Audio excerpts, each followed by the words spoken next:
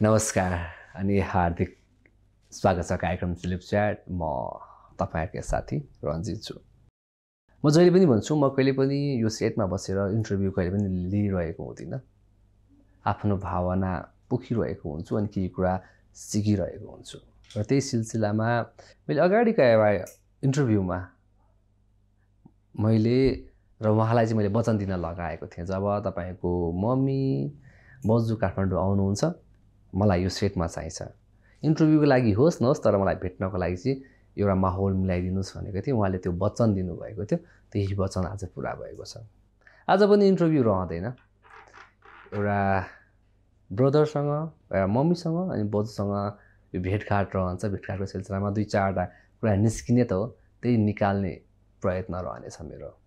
म कहिले पनि गेस्टको नाम नलिने भएको हिसाबले चाहिँ म आज पनि, हुन त यो अनुहार देख्ने बित्तिकै सबैले चिनि नै हाल्नुहुन्छ, सबैको प्रिय हुनुहुन्छ, सबैको प्यारो हुनुहुन्छ। आज थोरै सङ्घर्षको कुरा, दुःखको कुरा अनि सफलताका कुरा गर्छौँ हामी। यति भन्दै म कहिले पनि गेस्टको नाम नलिने भएको हिसाबले सिधै उहाँहरूलाई यो सेटमा म स्वागत गर्न चाहन्छु। नमस्ते अनि स्वागत छ। नमस्ते बाबु, धन्यवाद।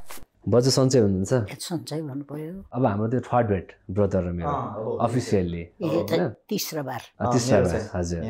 आमा सन्चै हुनुहुन्छ? एकदमै बाबु।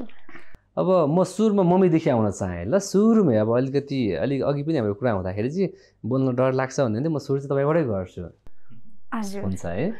मैले इन्टरभ्यु लिइरहँदाखेरि अलिकति अगाडि डोनाजीसँग इन्टरभ्यु लिइरहँदाखेरि चाहिँ एउटा चिज भन्नुभएको थियो, कुनै दिन गाउँमा बाढी आएको थियो, सबै गाउँले बाढी हेर्न सँगै जानुभएको थियो। फर्किने बेला चाहिँ अब हामी नफर्क्यौँ छोरा, होइन, माओलीलाई पनि धेरै दुःख दियौँ, हामी यही पानीमा हामी पनि सँगै हाम फालेर जाउँ भन्नुभएको थियो। यदि त्यो दिन त्यसो गर्नुभएको हुन्थ्यो भने आज यो ठाउँमा पुगिन्थ्यो होला?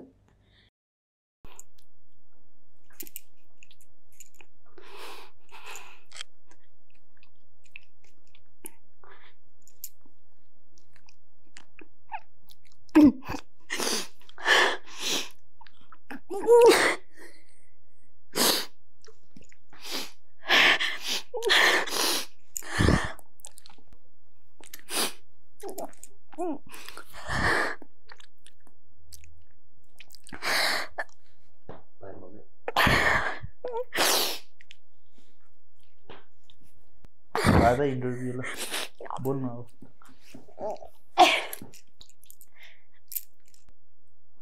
पुगिन्थ्यो होला यो ठाउँमा आज यो सारा संसारले हेर्थ्यो होला? सर्वप्रथम त सरी भन्न चाहन्छु। म हाँस्दै आएको थिएँ, हाँसो मजाक मात्र गर्ने भनेर सुरुमै तपाईँले त्यो पलमा लगिदिनु भयो होइन। आज अनायासै म त्यही ठाउँमा पुगेँ कि एक्कासी त्यो सोधिदिनु भयो नि त। मान्छेलाई यही कुरा सुनिरहँदा खाइरहँदा मान्छेलाई एउटै टेस्ट मन पर्दैन नि त। र पनि त मेरो त ठेट भाषा हो नि त। रञ्जित बाबुलाई पनि मैले भन्छु कि मेरो दुःखको कुरा सुन्नुहुन्छ भने कि तपाईँको त्यति ठुलो मुटु छ र तपाईँसँग त्यति धेरै आँसु छ र बगाउनु सक्नुहुन्छ मेरो लागि, सुन्न सक्नुहुन्छ जस्तो लाग्छ। तर सबै बताएर पनि साध्य छैन यहाँसम्म आउनुको राजको बारेमा। तर चाहिँ त्यस्ता दिनहरू धेरै थिए, हिजो पनि भनेको थिएँ। त्यसमा हामीलाई यहाँसम्म बाँच्न सफल चाहिँ मेरो जेठो छोरा डोनाले नै दिनुभयो। अनि त्यस्तो धेरै प्रयास गरियो, त्यस्तो कुराहरू मात्र होइन, जहाँनिर जता पनि त्यही अब त्यस्तो खालको गर्दाखेरि पछि कति बेला आफ्नो फादरले, बाबाले, मम्मी पनि हुनुहुन्थ्यो, यथार्थ कुरा नगर्ने भन्नुभएको थियो बाबाले। किनभने म यथार्थ कुराले नै काहीँ पनि म सधैँ एलोन हुन्छु, एक्लै हुन्छु। किनकि यो मेरो लागि कहिलेकाहीँ यो दुनियाँ होइन जस्तो लाग्छ। यो झुटो दुनियाँ हो नि त, झुटो खेती हो नि त। त्यसमा मैले एउटा सत्य बोल्दैछु, साँचो बोल्दैछु भने त्यो राम्रो लाग्दैन। तर त्यसको साथमा फेरि जहिले पनि गड हुन्छ जस्तो लाग्छ। किनकि जहाँ जस्तो पर्दा पनि, किनकि मलाई पावर आउँछ कि जति अब मलाई धेरै समस्याहरू आयो। अब माइला छोराले पनि सानैमा बिहे गरे, अनेक किसिमका अब भोगाहरू भोग्नु पर्यो। त्यति बेला एक्लै थिएँ। ला म कसरी बोल्ने के गरेर बोल्ने यस्तो म एकदमै डरको थिएँ। तर जब मान्छेहरू आउनुहुन्थ्यो ठुलो ठुलो मान्छेहरू आउँदाखेरि उहाँहरूले दिएको रिप्लाई उहाँहरूले गर्नुभएको जवाफ दिन सक्थेँ। त्यति बेला म त्योसम्म छु भन्ने थाहा थिएन। त्यो दिन सम्झाउन त म चाहन्न, क्षमा प्रार्थी छु। हजुर यदि मनदेखि भन्नु ल, यदि मानौ इक्जाम्पलको लागि त्यो दिन तपाईँले हाम फालेर मृत्यु हुन्थ्यो भने, अथवा त्यो दिन सम्झिँदाखेरि आज आएर पछुतो लाग्छ कि लाग्दैन, मैले त्यो दिन चाहिँ गलत डिसिजन लिँदै रहेछु जस्तो फिल भयो कि भएन अहिले आएर चाहिँ? एकदमै 100% के अरे पछुतो लाग्छ। अनि त्यो यस्तो हो कि सानो सानो बाबुहरू थिए। अनि त्यसैमा अब फेरि यिनको के अरे बाबा चाहिँ के अरे अब भर्ती त 2 जना छोरा जन्मेपछि भएको नि त। त्यति बेला आफैलाई मान्छेलाई एउटा 2 जना बच्चा भइसक्यो, अब स्कुल पढ्ने भइसक्यो, एक सुकाको पनि कमाइ नहुँदा गाह्रो त त्यो एक साइडमा थियो भने। अनि त्यो अब आफैसँग भनौँ न केही अब एउटा अभावहरूको कारणले गर्दाखेरि अभावहरू थियो नि जुन, त्यो अभावले गर्दा म धेरै निसासिएर आत्तिएर यदि म मात्र मऱ्यो भने मेरो छोराहरू भोलि टुक्रा हुन्छ, कसले हेर्छ? हुन त सबै हुनुहुन्थ्यो, त्यही पनि त मेन मुटु जस्तो अरू कहाँ हुन्छ र? आफ्नो आमा जस्तो कहाँ हुन्छ र? अरूले त राम्रो यो केटा राम्रो छ, यो केटा नराम्रो छ यस्तो मात्र छुट्याउने हो। सुधारको दिन त म हो नि त, आमा हो नि त। जो कोहीको पनि मेरो आमा, उहाँ आमा, म आमा होइन, सबै आमा जस्तो त कसैलाई नि, चाहे त्यो आमा चाहे जसोसुकै अब एउटा अशिक्षित चाहे जेसुकै भए पनि हामी आमाले जस्तो, हामीलाई आमाले जस्तो दुर्लभ ज्ञानहरू चाहे प्रशिक्षा नै पढेको होस् नपढेको होस् तर हुँदैन। जस्तो अब डक्टर पाइलट हुनुहुन्छ नि, पाखा कन्डरमा बसे पनि त्यो आमा नै हो।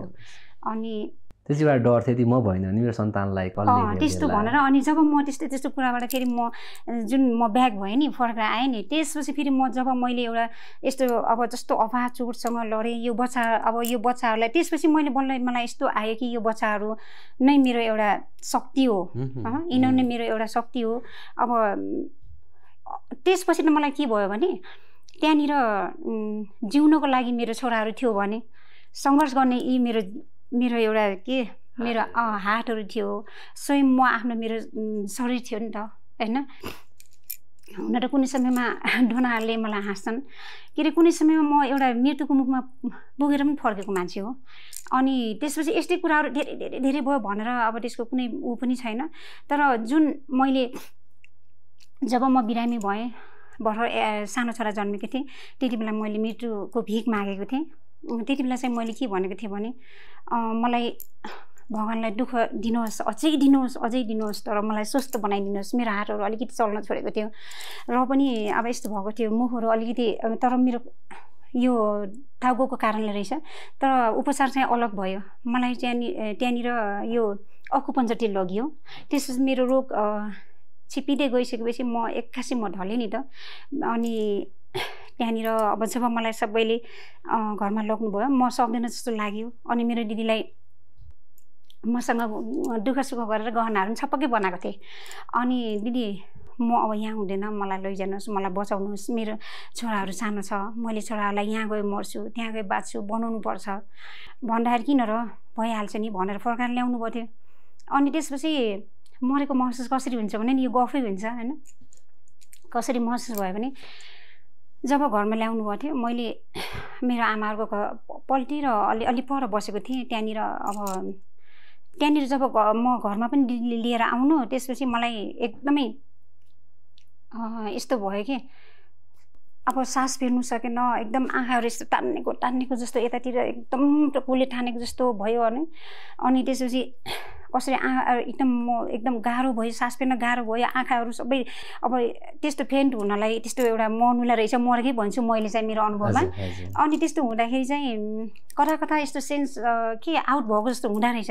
अनि बाबुले मम्मी मम्मी मम्मी भनेर रुको। अनि मेरो आमाले चाहिँ नानी भाउजूले नानी भनेको थाहा पाउँछु, तर मलाई चाहिँ गाह्रो भएर त्यो चिन्ता चाहिँ नहुँदो रहेछ जस्तो लाग्छ मेरो अनुभवमा मर्नुको। अनि त्यस्तो गरिसकेपछि अनि मलाई अब म त्यस्तो भइसकेपछि मेरो अब त्यसपछि म त जिब्रो टोकेर नि त। त्यसपछि थाहा भएन मलाई, जिब्रो टोकेर कुन सुन आउने। त्यसपछि आमाले बोलाउनु भयो अरे भित्र बाबाहरूलाई। अब बाबाले पनि सुनपानी खुलाएर अहिलेसम्म मलाई मेरो सन्तानहरूले धोका दिएको थिएन, तैँले दिस भनेर सुनपानी खुलाउनु भयो अरे। अनि आमाले चाहिँ हस्पिटल सबैले लैजाने भन्दाखेरि मेरो यो मरेको ठुटालाई किन लैजानु, अब यो बाल यसको बच्चाहरू कसरी हेर्नु, मैले के दिएर गइस् तैँले मलाई भनेर त्यस्तो गर्दा पनि फेरि मलाई एकजना ठुलो दिदी हुनुहुन्थ्यो, दिदीले नै लैजानुपर्छ एकचोटि भनेर लाँदा चाहिँ म 1 बजेतिर फेरि होसमा आएछु एमर्जेन्सीमा।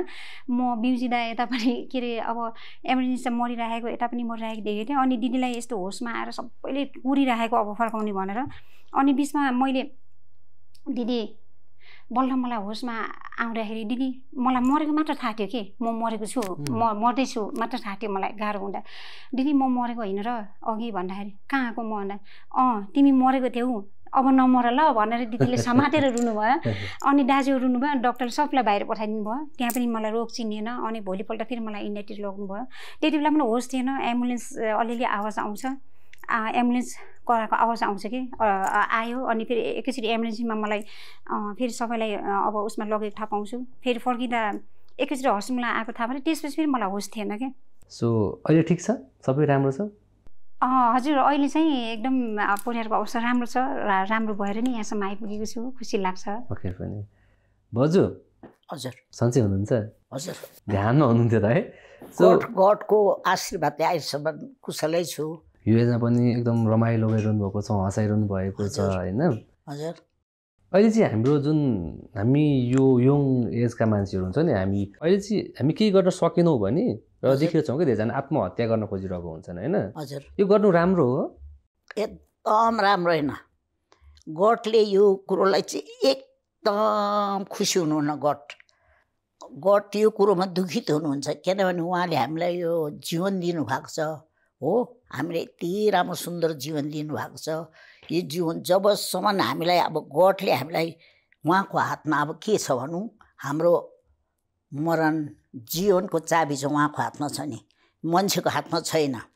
जबसम्म गडले हामीलाई उहाँले लानुहुन्न तबसम्म हामीले, अहिले मेरो बुहारीले भन्यो हो, मेरो बुहारी मृत्युको मुखमा पुगेर पनि तर बचाउनेवाला चाहिँ गडले होला बचाएको, कोही मान्छेले बचाएको होइन। गडको दया ऊमाथि थियो। गडले उहाँलाई यस्तो प्रकारको यो जीवन देख्नु दिनुको लागि नै उहाँलाई गडले चाहिँ उहाँलाई एकदम उहाँलाई आशीर्वाद दिनुभएको, नयाँ जीवन दान दिनुभएको। अनि यो जो बुहारीले भने उसको जो छ नि कहानी धेरै छ। हामी सासू बुहारीमा बसेर कति कुरा गर्छौँ हो, त्यो यति साह्रो के अरे आँसु आउने कुरा कोही बेला बुहारीले गर्छ। तर म चाहिँ नि के हो, आँसु आउँछ तर त्यो एकदम भित्रभित्र नै म राख्छु, बाहिर चाहिँ म देखाउँदिनँ हो। बुहारीले गरेको दुःख मेरो आँखाको वरिपरि छ हो। त सानो मेरो 2टा नातिको टाइममा त म अब इन्डियामा बसेको थिएँ, आउँदै जाँदै चाहिँ गर्थेँ। यसको चाहिँ यो मेरै साथमा मेरै उसले सामुन्ने नै जन्मेको हो यो। र यो ठुलो नातिलाई चाहिँ मैले धेरै अब उगाउनु पाएँ, खेलाउनु पाएँ। 2टा नातिको टाइममा चाहिँ म इन्डियामा थिएँ, बुहारी यहाँ थियो। बुहारीले गरेको सङ्घर्ष मेरो आँखामा छ, जो अहिले भन्दैछ नि फ्याक्ट भएको कुरो। तर जुन टाइममा मेरो बुहारी बिमार थियो त्यो टाइम चाहिँ म इन्डियामा थिएँ, मलाई थाहा भएन हो, थाहा भएन। जो अहिले बुहारीहरू भनेको छ यो मैले त्यसको बादमा यता गरेको चाहिँ त्यो भन्दा जो अहिले बुहारीले गर्दा मृत्युको मुखबाट बुहारी फर्केर आयो र उसलाई गडले एउटा नयाँ जीवन दान दिनुभयो। र अहिले फेरि यस्तो एकदमै मेरो बुहारीमा चाहिँ यो धीरस्थ भन्ने चाहिँ गडले दिनु भएर बहुत दुःख सुख कस्तो चाहिँ उसले भोगेर अहिले उसले सह्यो। त्यो सहेको अन्त चाहिँ उसले अहिले बडो र त जे पनि पहिलाको तितो होस् अरे पिछाको मिठो होस् अरे, बरु सुरत खराब होस् अरे अन्त चाहिँ राम्रो होस् अरे भन्छ नि। त्यस्तै अहिले चाहिँ गडको सहायताले मेरो बुहारीको सब पुरो गडले नै मिलाउँदै उहाँलाई ज्ञान दिएर बुद्धि दिएर दुःख सुखमा सङ्घर्ष गर्दै ऊ दुःखमा सुखमा पनि गर्दै अन्त गडले उसलाई साथ दियो। तैँले सब प्रकारको तैँले एकदम माने खपिस, तैँले माने उ गरिस् जो कुरो तर गऱ्यौँ तैँले सहिस् भनेर गडले चाहिँ उहाँलाई अहिले यस्तो बनाइएको बुहारीलाई हो। त यही भन्छु म। अन्तखेरि गडको सहायता उहाँले हो। साँच्चै बुहारीले भने साँच्चै अघि हजुरले पहिला प्रश्न सोध्नु थियो प्रश्न त डरलाग्दो थियो, तर त्यही प्रश्न तपाईँले जो बुहारीलाई भने त्योबाट बुहारीले जब सुरुवात गर्यो नि, बडो तितो पनि थियो, मिठो पनि थियो। पहिला बुहारीले त्यो थाम्ने, त्यो उसले आँखाभरि उसको त्यो विगत काललाई उसले हेरिपठाए र उसले उसको मुटुक थाम्नै सकेन, उसले भनिपठाए, हजुरलाई रुइपठाए। हजुर पनि रुनु भयो, म पनि भित्रभित्र रुएँ है। तर अहिले बुहारीले जो गवाई दिँदैछ, जो तपाईँलाई भन्दैछ, यो कुरो सत्य कुरो। यो मेरो, मलाई पनि अनुभव छ, मेरो बुहारीले यस्तै सहेको कुरोहरू। त्यो टाइममा उसलाई दुःख पनि धेरै थियो, किनभने मेरो छोरा पनि फौजी भएको थिएन। यिनीहरू कलिलो उमेरमा मेरो छोरासँग बिहादान भएको। बिचरा उसले पनि अब कहाँ कलिलो उमेरमा, त्यही त अब त्यति बेला त सोच्ने शक्ति पनि हुँदैन। अब कलिलो उमेरमा मेरो छोरा र बुहारीको बिहा भएको। यी अहिले त बुहारीको धनीसम्म भइसक्यो, ससुरा सासू भइसक्यो होइन, यी जेठा छोरा यस्तो भइसक्यो होइन। तर अहिले जो बुहारीले सहेको त्यो सब कुरो गडले सहायता गर्दै गर्दै गर्दै अनि मेरो बुहारीले मेरो यो नातिहरूलाई पनि एकदम खराब बाटोमा हिँड्नु दिएन। यो मेरो आँखाको सामने भएको कुरा बोल्दैछु, गडले बिराट भएको। अन्त बुहारीले सानैदेखि यसलाई राम्रो बाटो, हुनु त त्यो टाइम मेरो छोराको नोकरी पनि थिएन, मेरो छोराले केही काम पनि गरेको थिएन। अनि गर्दै गर्दै गर्दै बालकहरूलाई यिनीहरूलाई चाहिँ एकदमै बुहारीले गाइड चाहिँ दामी गरेको छ। यो चाहिँ मेरो आँखाको सामने जान्दछ, राम्रो गाइड गरेको कारणले आज मेरो नाति डोना, मेरो नाति एरोनलाई एकदम गाइड गरेर ल्याएको छ। अब यहाँसम्म चाहिँ ल्याइसकेको छ। मैले यो देखेर म मेरो बुहारीसँग सधैँ खुसी हुन्छु। तर बिचबिचमा म इन्डिया जान्छु, म पनि एउटा आर्मीको जानुपर्छ, पेन्सन थाप्नु, लाइफ सर्टिफिकेट बुझाउनु जान्छु। उहाँ पनि मेरो जेठा छोरा छ हो। अनि यहाँ छोरा भयो भने त मलाई त माया यही बुहारीको लाग्छ, यही नातिहरूको लाग्छ। यहीँ नै हुन्छु, जान्छु फेरि आइहाल्छु, जान्छु फेरि बिचमा आउँछु हो। र यो कुरो अरू चाहिँ मैले भन्नुपर्ने के भन्नुहोस्। अब मैले आमालाई कस्तो यस्तो कहिले महसुस भयो बजुलाई चाहिँ सबैजना चाहिँ बलेको आगै ताप्दो रहेछ होइन, जब हामीसँग सबै चिज हुन्छ नि, अनि सबै आफन्तहरू चाहिँ आफ्नो वरिपरि आउने होइन। त्यो त एकदम करेक्ट। त्यो चाहिँ यो हाम्रो मेरो आँखाले पनि देखेको।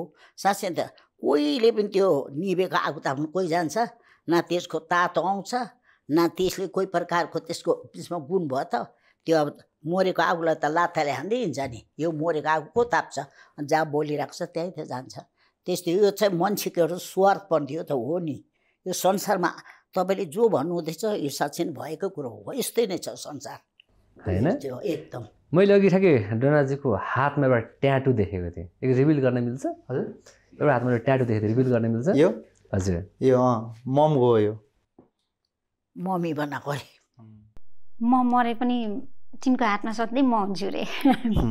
कहिले बनाउनु भयो यो? मेरो यो धेरै अगाडि नै हो। भनेपछि मैले देखेको थिएन लास्ट टाइम आउँदा? तपाईँले लास्ट टाइम आउँदा देख्नु भएन कि क्या हो? यो मैले त धेरै अगाडि हो, कति 4-5 इयर्स भइसक्यो, धेरै भयो। अझै पहिला गर्ने भनेको थिएँ, अनि फोटोहरू राम्रो पाएनन्, राम्रो भएन अरे भनेर भने यिनले सानै भने यिनको रहर होस् हौ फोटो त्यसरी यहाँ राख्दैमा तिम्रो माया हुँदैन नि त भन्थे। र पनि उसको इच्छा नै अब मेरो इच्छा थियो। त्यही अब जब आफैलाई लो फिल हुन्थ्यो अनि जति बेला आफूले भनेको जस्तो कामहरू हुँदैन थियो, मैले मेरो आमा मसँग साथमा नभए पनि मैले यो कुराहरू हेरेर चाहिँ म मोटिभेट हुँ, ममा केही सकारात्मक सोचहरू आओस्, केही गलत काम गर्न अगाडि पनि आमा मेरो साथमै छ, गर्नु हुँदैन भनेर चाहिँ झकझकाइरहोस् भन्ने कुराहरू पनि दिन्छ। अनि त्यही हो, अब यो भनेको सायद अब आफू नमर्दासम्म हुने कुरा पनि हो। ट्याटु गराउँदा दुखाइ त छ, अब त्यत्रो निडलहरू युज गर्नुपर्छ, तर पनि त्यो दुखाइ महसुस भएन। बरु अरू ट्याटुहरू गर्दा दुखेको महसुस भयो। जस मम्मी आमा भन्ने त्यस्तो शब्द, त्यस्तो दुखाइ हुँदा नि मम्मीको बनाइरहेको छु भन्ने कुराले चाहिँ त्यो आफूलाई अलिकति अलि सहज बनाउँदो रहेछ त्यो दुखाइहरू होइन। अनि त्यही हो कारण, होप हो, स्ट्रेन्थ हो। कुनै बेला थियो तपाईँले अन्डर-19 गेम नेपालले जिताएर आउँदाखेरि, नेपाललाई जिताएर आउनुभएको थियो नि त होइन। तपाईँसँग आएर सुख साट्नुभन्दा नि धेरै डाहा गरेको थियो होइन। कुनै बेला थियो एकजना पनि आएर मलाई सहारा दियोस् न, हामी त तिमीहरूको साथमा छौँ नि भनिदिने मान्छे खोजिरहँदा कोही थिएन होइन। तर आज तपाईँको इन्टरभ्यू लिनको लागि, तपाईँको फ्यामिलीको इन्टरभ्यू लिनको लागि हिजो दिनमा तपाईँको इन्टरभ्यू तपाईँको परिवारदेखि भाग्ने मान्छे कति थिए होइन। एकजना पनि सहारा दिए भए सायद जस्तै अघि मम्मीले अथवा अगाडि हामीले इन्टरभ्यू भने जस्तो मृत्युको बाटो त रोज्नु पर्थेन नि त होइन। एकजनाले म तसँग छु भन्दै भए होइन। तर आज स्वार्थी क्या, हामी स्वार्थी कति छौँ हेर्नु न। इन्टरभ्यू लिनका लागि हामी लछाड पछाड गरिरहेका छौँ, कसले सुरुमा अनियर गर्ने भने लछाड पछाड गरिरहेका छौँ। कति धेरै म्यासेज तपाईँलाई आइरहेको छ अहिले चाहिँ इन्टरभ्यू भनेर होइन। समाज किन धेरै स्वार्थी हुन्छ जस्तो लाग्छ तपाईँलाई? त्यही हो, अब केही ब्याक पाउँछ भने मात्रै मान्छेहरूले त्यो कुरालाई युज गर्दो रहेछ, मेन कुरा चाहिँ होइन। अनि आफै लाइक अब मान्छे त्यस्तो, अब त्यो कुराबाट मलाई केही फाइदा नै छैन, मैले केही पाउने नै होइन, केही आश पनि छैन भनेपछि चाहिँ त्यो व्यक्ति या त त्यो कुराहरू वर्थलेस हुँदो रहेछ क्या तपाईँको, केही मूल्य नै नभएको जस्तो टाइपको। बरु त्यही ठाउँमा मान्छे जस्तो सुकै होस्, जुनै जातको होस्, जुनै रङको होस्, जुनै उचाइको होस् होइन, तर त्यो अलिकति राम्रो ब्याकग्राउन्डबाट बिलोङ गर्छ या त उसँग भरिपूर्ण धन सम्पत्ति छ भने त्यसलाई हेर्ने नजरिया फरक हुने भयो सबैको होइन। अनि केही ब्याक पाउँछ भन्ने पनि आश हुने भयो। र अब त्यो टाइममा अब अन्डर 19 जित्दा भन्दा पनि अगाडिबाटै हामीलाई त अब हाम्रो त्यो ठाउँ भनेको चाहिँ धेरै सानो गाउँ पनि हो। हामी बुटोलबाट धेरै टाढा पनि जानुपर्छ, लाइक 22 किलोमिटर जस्तो त्यहाँबाट होइन। अनि त्यहाँ चाहिँ अब गाउँै हो एकदम होइन। अनि त्यहाँ चाहिँ त्यहाँको मान्छेहरू अझै पनि सिभिलाइज हुनुहुन्न, अझै पनि ग्रो अप भएको छैन। इभन मेन्टालिटीको कुरामा पनि एकदम न्यारो माइन्ड बोकेर हिँडिराख्नु भएको छ, अलिकति नेगेटिभ माइन्डसेट, नकारात्मक सोचिराख्नु भएको छ, सोचाइ बोकेर हिँडिराख्नु भएको छ। एकअर्कालाई कसरी हुन्छ अब हुन्छ नि तलै पार्ने, आफ्नै लेभलमा राख्ने हुन्छ। अनि लाइक के कसैले राम्रो गर्दैछ त्यही घर साइडको छिमेकीले भने डाहा गर्ने, रिस गर्ने, अझै पनि त्यस्तो छ। तर तपाईँहरू त्यहाँबाट निस्केर आउनुपर्छ, अलिकति ओपन हुनुपर्छ, अलिकति पोजिटिभ हुनुपर्छ, अलिकति प्रोफेसनल लाइफ तपाईँहरूले पनि बाँच्न सिक्नुपर्छ। देन आफ्टर तपाईँले जे भने त्यही त लाइफमा एचिभ गर्न सक्नुहुन्छ, गडको ब्लेस हुन्छ होइन। त्यस्तै वेबाट जाने हो नि त, जस्तो कर्म गरिरहेको छ त्यही वेबाट जाने हो नि त। म चाहिँ त्यही हम्बली रिक्वेस्ट गर्छु सबैजनालाई, मेरै गाउँको होस् या त जुनै गाउँको पनि होस्, एकअर्कालाई साथ दिनुपर्ने हुन्छ। बरु एकअर्काको प्रगतिमा तपाईँहरूले अझै ताली बजाइदिनुहोस्, खुसी मान्नुहोस्, त्यो प्रगतिलाई आफ्नो प्रगति हो ठान्नुहोस्। म चाहिँ त्यो भन्छु होइन। त्यो टाइममा चाहिँ अब लाइक अब हामी अलिकति जिरोबाट आएको भएर पनि होला, अलिकति गरिब भन्ने शब्दले अति मलाई अझै छुन्छ। त्यति बेलाको समयमा हामी गरिबै थियौँ, अब हामीसँग केही पनि थिएन। अब केही मन परिरहेछ भने त्यो एफोर्ड गर्ने कुनै कुरै हुन्थेन। धेरै अभावमा हुर्केको पनि हो, तर पनि सकि नसकी बाबाआमाले त्यो अभावहरू चाहिँ पूर्ति गरिदिराख्नु भएको थियो। त्यति बेला चाहिँ अब त्यही गरिबी कारण भएर सबैको अलिकति सबैले अलिकति टाढै राख्ने, साथीभाइ अलिकति कम हुन्थे, अलि हेपाइ बढी हुन्थ्यो भनौँ न। इभन मलाई मात्रै होइन, मेरो परिवारलाई नै त्यो हेर्ने सबैको आफन्तदेखि लिएर सबै कुराहरू म देख्दै आएको हो नि त। अनि कसैले हेल्प नगर्ने हुँदाखेरि चाहिँ त्यसपछि सबैले सङ्घर्ष गरिरहँदाखेरि म पनि आफ्नो तरिकाको सङ्घर्ष गरिरहेँ। अनि पछि चाहिँ त्यो एचिभ जुन गरेँ, त्यो सङ्घर्षको पाटो त एउटा छ। अनि जुन त्यो अन्डर 19 हामी साफ च्याम्पियन भयौँ। जस त्यो 23 इयर्स पछि फुटबलमा केही जितेको भने हामीले जितेको हो। अब अहिले त त्यो कुराहरू कतिलाई त थाहा पनि छैन, बिर्सिसक्नु भएन। त्यति बेला हामी गोल्ड मेडलै लिएको हो अन्डर 19मा, इन्डियालाई जितेर, अझै इन्डिया जस्तो टिमलाई। अनि ब्याक टु फेरि बुटोल जाँदाखेरि हामी को थियौँ उताको, विमल, हामी, म, गौरव भाइ अनि हाम्रो सुदन भाइ को थियो। अनि हामी जाँदाखेरि चाहिँ हामीलाई भव्य स्वागत भएको थियो कि एयरपोर्टमा, भैरव एयरपोर्टमा। मेरो सायद फर द फर्स्ट टाइम म प्लेन चढेको पनि 19 जितेर, त्यही पनि त्यो जितेको उसमा अवसरमा त्यो उहाँहरूले पैसा हालिदिएर चाहिँ हो, आफ्नोले होइन। अनि त्यस्तो मैले एक्सपेक्टै गरेको थिएन त्यस्तो हुन्छ भनेर। भयङ्कर भइरहेको थियो। अनि र्याली थियो बुटोलमा, पुरै र्याली थियो। अब बुटोलमा चाहिँ फेरि त्यो मेन चोकमा चाहिँ पुरा मान्छेले एप्रिसिएट गरिरहेको थियो, बधाई दिइरहेको सम्मान। जब आफ्नो गाउँ जाने पाला आयो त्यति बेला चाहिँ अनि त्यति बेला चाहिँ जुन मैले आफ्नो ठाउँ भन्थेँ त्यति बेला चाहिँ अब मान्छेलाई त्यो सहन नसक्ने कुरा भयो। सबैको मान सम्मान पाइरहेको देख्दा मलाई त्यसरी र्यालीमा लिएर जाँदाखेरि चाहिँ 2-4 जना बाहेक चाहिँ त्यो यताको ठाउँको चाहिँ 2-4 जना बाहेक चाहिँ अरू चाहिँ आउनु भएन। त्यत्रो ठुलो एउटा उस छ, मार्केट छ, तर कतिले अब सटर लगाएर बसिरहेको थियो, कति नदेखे जस्तो गरेर भित्र बसिरहेको थियो। सायद अब सहन शक्ति भएन मलाई, यस्तो देख्न सक्नु भएन जुन मेरो एचिभमेन्ट थियो त्यो ठाउँको मान्छेले अहिले यहाँ पुगेर यस्तो गरिरहेछ भनेर। सो त्यति बेला चाहिँ अलिकति कता कता दुःख पनि लाग्यो र खुसी पनि लाग्यो। अब केही गरेँ होला, सो उहाँहरूलाई पनि गाह्रो भयो मलाई फेस गर्न, या त नरमाइलो पनि लाग्यो होला मेरो कारणले भन्दाखेरि चाहिँ खुसी पनि लाग्यो। र त्यही ठाउँमा फेरि मेरो शीतलापुर ठाउँमा जाँदाखेरि सबैजना आउनुभयो, फ्यामिली मेम्बरको सबैजना आउनुभयो। अनि त्यहाँ गाउँको सबैजना आएर चाहिँ एप्रिसिएट गर्नुभयो, अब बधाई दिनुभयो होइन। त्यो चाहिँ हो, त्यही हो। अब अहिले पनि कति रिस डाहा कति भइरहेको होला यो ठाउँसम्म पुगिरहँदा। तर म चाहिँ यहाँबाट के रिक्वेस्ट गर्न चाहन्छु भने तपाईँहरूले जस्तो आफ्नो सोचाइ राख्नुहुन्छ, जस्तो कर्म बाँचिराख्नुहुन्छ, तपाईँहरूले त्यस्तै फल पाउने हो। राम्रो सोच्नुहुन्छ अरूको लागि होइन, अनि आफ्नो लागि पनि राम्रो केही गर्न चाहनुहुन्छ भने त्यही अनुसार तपाईँलाई लाग्यो भने मात्रै त्यो ब्याक पाउने हो तपाईँहरूले होइन। तपाईँहरू अब लाइक अझै पनि कति म त्यो गाउँमा देख्छु एकअर्कालाई हेर्ने, कम्पिटिसन गर्ने, यसले भन्दा मैले राम्रो लाउने, यसले भन्दा राम्रो राम्रो गाडी म चढ्ने, यो खाने, यसले भन्दा, त्यो चाहिँ नगर्नु होला होइन। त्यो गरिराख्नु तपाईँले जहाँको त्यही भइ नै राख्ने हो। So try to like upgrade हुन सिक्नुहोस्, अनि आफ्नो अलिकति माइन्डलाई पोजिटिभ राख्न सिक्नुहोस्। Then after you will achieve, जस्तो मैले अहिले जुन कुरा एचिभ गरिरहेको छु यु विल डेफिनेटली पक्कै पनि। जस्तै म त्यो पुरानो इन्टरभ्यू पनि रिकल गर्न चाहिरहेको छु कि अहिले चाहिँ फेरि। जस्तै कुनै समय थियो अरे डोनाजीहरूलाई मासु खान मन लाग्थ्यो अरे होइन, त्यो मासु किन्ने पैसा नभएर चाहिँ चराचुरुङ्गीहरू मारेर मासु खुवाउनु भएको थियो अरे हो। कस्तो कस्तो प्रश्न गर्नुहुन्छ, मैले दिनै पर्ने। अनि त्यसो चाहिँ चटक गर्नै मन लाग्छ मलाई। त्यस्तो तैँले सोध्नुहुन्छ अनि मान्छेले बुझ्नुहुन्न अनि चटक सम्झिनुहुन्छ। त्यो कहानी यस्तो हो कि अब उडेको चरा पनि कसैले छोप्न सक्छ भनेर भन्छन्। रिजन के छ भने नि, हुन त म आफैलाई मन पर्दैन भनेपछि सबैको मन मुटुमा म बस्न पर्छ, मन पराउनु पर्छ भनेर छैन।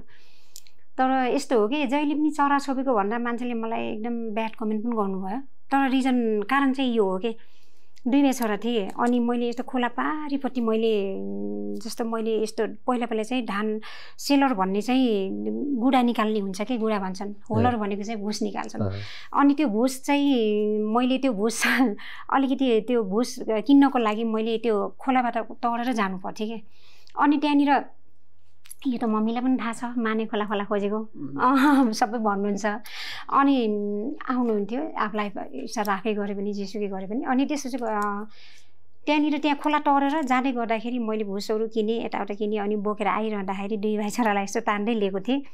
अनि त्यसपछि त्यो त्यस्तो अरूको ज्यान लिएर खाएको पनि राम्रो हुन्छ होला र के हुन्छ होला, अरूको ज्यान लिएर म खुसी भएको राम्रो त हुँदैन नि।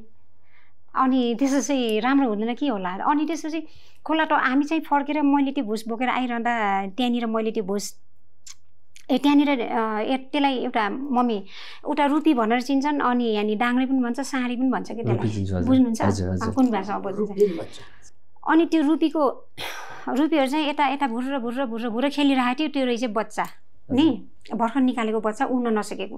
त्यति बेला मलाई त्यो के कुराको अनुभव भएन र भन्दाखेरि म आफैलाई के मान्छेको अगाडि चाहिँ अलिकति अप्ठ्यारो लाग्छ, तर छोराको अगाडि भने रे। अनि त्यो भुर्र गरिराखेको बेलामा अनि बाबुलाई चाहिँ मैले यहीँ बस ल बाबु, 2 भाइलाई यहाँ राखेर मैले त्यो बोरा पनि त्यहाँ राखेर मैले त्यो चरा त्यति बेलै थाहा भएको मलाई। त्यो चराको बच्चा नि एकचोटि ब्याग हानेपछि एकचोटि उडेपछि एक ठाउँ बसेपछि अर्को ठाउँ फेरि उड्न सक्दैन रहेछ कि त्यो बच्चा। कस्तो भने नि त्यो भनेको आमाहरूले खेलाउने भुर्र यति सानो डालीमा यसो ठ्याक्क अर्को हाँगामा खेलाउने रहेछ नि त, सिक्दै गरेको बच्चाहरू रहेछ।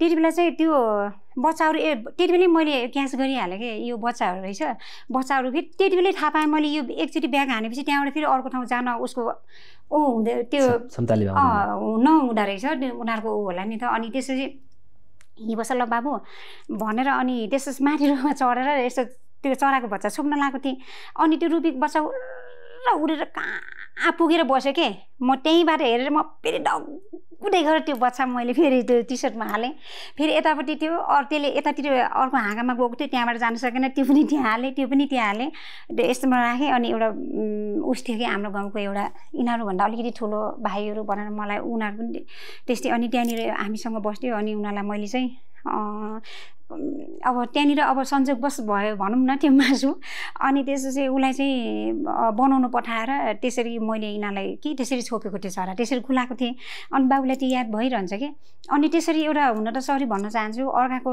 ज्यान मारेर त्यस्तो गरेर मैले आफ्नो बच्चालाई खुसी बनाएँ हुन त अब कुनै पनि हुन त अब गडले फेरि यस्तो हो नि त हामीले जसको अब जस्तो खसी खान्छौँ हामीले कुखुराको मासु खान्छौँ त्यही हामीले खाने भनेर नै भगवान्ले गडले बनाइदिनु भएको नि त त्यही कारणले गर्दा सेन्स नहालिदिनु भएको नि त होइन त्यस्तो खालको हामी प्राणी किन भएको त हामी सबैभन्दा एकदमै चेतनशील प्राणी ऊहरू चाहिँ तिनीहरू चाहिँ हामीलाई चरा त होइन होला तर खाने भनेर बनाइदिनु भएको नि त त्यही भएर त्यस्तो गरेको त्यसमा चाहिँ राम्रो त हुँदैन होला तर तपाईँले कुरा जिकिहाल्नुभयो बाबुले कति कुराहरू भनिसकेछन् नभनौँला यस्तो नभनौँला भनेर बाबुले सबै भनिसकेछन् अब कसो भन्नु अब त्यही हो त्यसरी मैले सुनेको थिएँ जस्तै डुनाजीसँग कुरा हुँदाखेरि इन्टरभ्यूमा सानो एजमा बजुले पनि भन्नुभयो नि त सानो एजमै छोराको विवाह भयो आई थिङ्क लभ म्यारेज होइन हजुर होइन माया के रहेछ मायाले न घर न परिवार न हिजो न आज न भोलि केही हेर्दैन रहेछ है माया भनेको माया त अब धेरै प्रकारले अब जस्तै मम्मीलाई मैले माया गर्नु पनि एउटा अब माया पनि किसिम किसिमको हुन्छ तर त्यो माया भनेको कस्तो रहेछ भने नि अब अलिकति के भन्नु होला त्यसलाई मैले माया भनेको मायामा जब हामीले मायामा अब जस्तै अब कपाल हुनको लागि माया गरेर गइन्छ नि जब त्यो माया के रहेछ जस्तो लाग्छ भने त्यो माया पनि यस्तो रहेछ एउटा के हाम्रो जस्तो त्यो माया पनि एउटा मलाई लाग्छ बाटो रहेछ बाटो भनेको अब जस्तै गुड्नेदेखि लिएर उड्नेसम्म जस्तै गाडीदेखि लिएर त्यो जुन एरोप्लेन हो कि नै हो उनीहरूलाई पनि स्टेट बाटो कहिले पनि हुँदैन गाडी पनि यसरी मोड्न यसरी अब जाँदा साह्रै स्टेट त कसैलाई पनि हुँदैन नि त मोडिनुपर्छ खाल्टा आउँछ अब त्यस्तै त्यो प्लेनलाई पनि त छैन नि त्यस्तै चाहिँ हाम्रो पनि माया रहेछ त्यो मायामा गइसकेपछि चाहे अप्ठ्यारो होस् र त्यसरी एउटा जस्तै मैले डोनाको ड्याडीसँग एउटा त्यो एजमा डेटिङदेखि लिएर तीर्थसम्म जाँदाखेरि लगाउने खुसी हुने भनेको माया हो नि त चाहे जस्तो भए पनि एक्सेप्ट गर्नुपर्दो रहेछ चाहे मैले यसरी एउटा आउँछ नि हरेक मोडहरू आउँछ जिन्दगीमा मलाई मन नपर्न सक्छ उनको बाबालाई मैले मन नपराउन सक्छु मैले दुःख दिन सक्छु उहाँले दुःख दिन सक्नुहुन्छ तर पनि हामीले एउटा डेटिङदेखि तीर्थसम्म लागेको मायालाई सबैलाई एक्सेप्ट गर्नुपर्ने रहेछ समय परिस्थिति अभाव चोट सबलाई सहेर अगाडि बढ्नुपर्ने रहेछ त्यही नै रहेछ माया जस्तो लाग्छ माया अन्धो हुन्छ है सायद मेरो लागि अरूको अनुभवमा के छ थाहा छैन मेरो लागि चाहिँ अन्धो नै हो एक प्रकारले माया चित्ता पनि हो यो जसले लभ म्यारेज गर्नु भएको छ चित्ता पनि हो किनभने हुन त एरेन्ज म्यारेज गर्नेलाई पनि सबैलाई राम्रो हुन्छ भन्ने छैन लभ म्यारेज गर्नेलाई पनि राम्रो हुन्छ भन्ने छैन तर यो लभ म्यारेजमा चाहिँ कस्तो रहेछ भने नि चिट्ठा रहेछ त्यहाँ राम्रो पर्न नि सक्यो होइन मूल्यवान चिज पर्न पनि सक्यो एकदमै एउटा सानो चिज पनि पर्न सक्यो तर त्यसलाई मजाले सरल सहज तरिकाले स्वीकार्न सक्नु पर्यो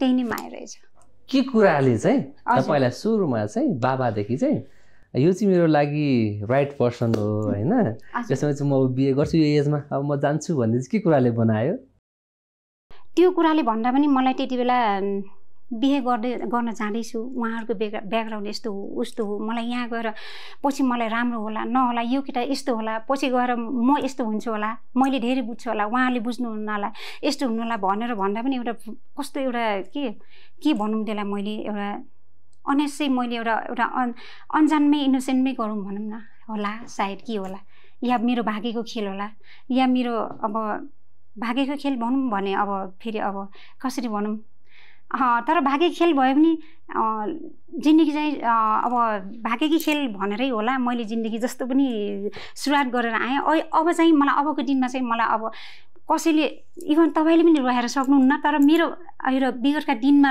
लगेर मात्र मलाई रुवाउनु भयो तर आज त मलाई के भएको छ भने नि जब मेरो अस्ति भाइ मर्नु भयो बित्नु भयो त्यहाँनिर मलाई आँसु आएन कि साँच्चै किन त्यस्तो भएको छु म अनि सायद कस्तो हो भने नि त्यो कति बेला आँसु आउँछ त मलाई आफैले रुवाउन सक्छु कहिलेकाहीँ आफ्नो भाग्यलाई ठुकेर कहिलेकाहीँ म आफ्नै भावना बगेर रुन सक्छु तर मलाई कसैले रुवाउन सक्दैन जस्तै त्यो भाइ बित्दाखेरि पहिले म त्यो भाइले मैले टिकटक गरेको थिएँ भाइ तिमी र म टिकटक गरेको थिएँ यसरी झगडा गर्दै जस्तो तिमीले मलाई अहिलेसम्म मैले भाइ दाइलाई मैले टिका लगाइदिएको छैन तर त्यो भाइले चाहिँ मलाई एकदम यहीँबाट मिस गर्न चाहन्छु भाइलाई त्यो भाइले के भन्यो भने मलाई अहिले चाहिँ के अरे टिका लगाइदिनुपर्छ अनि अहिले चाहिँ अब के आउँदैछ राखी लगाइदिनुपर्छ भनेको सम्झेर एक्लै रुएँ साँच्चै त्यहाँनिर त्यो भाइले र मैले कुरा सम्झेर साह्रै रुएँ एक्लै जब सबै शान्त हुनुहुन्थ्यो जब लास्ट त्यो भाइको आयो सबै रुन थाल्नु भयो सबैले अब पङ्खा लगाइदिने के लगाइदिने हात यस्तो हुने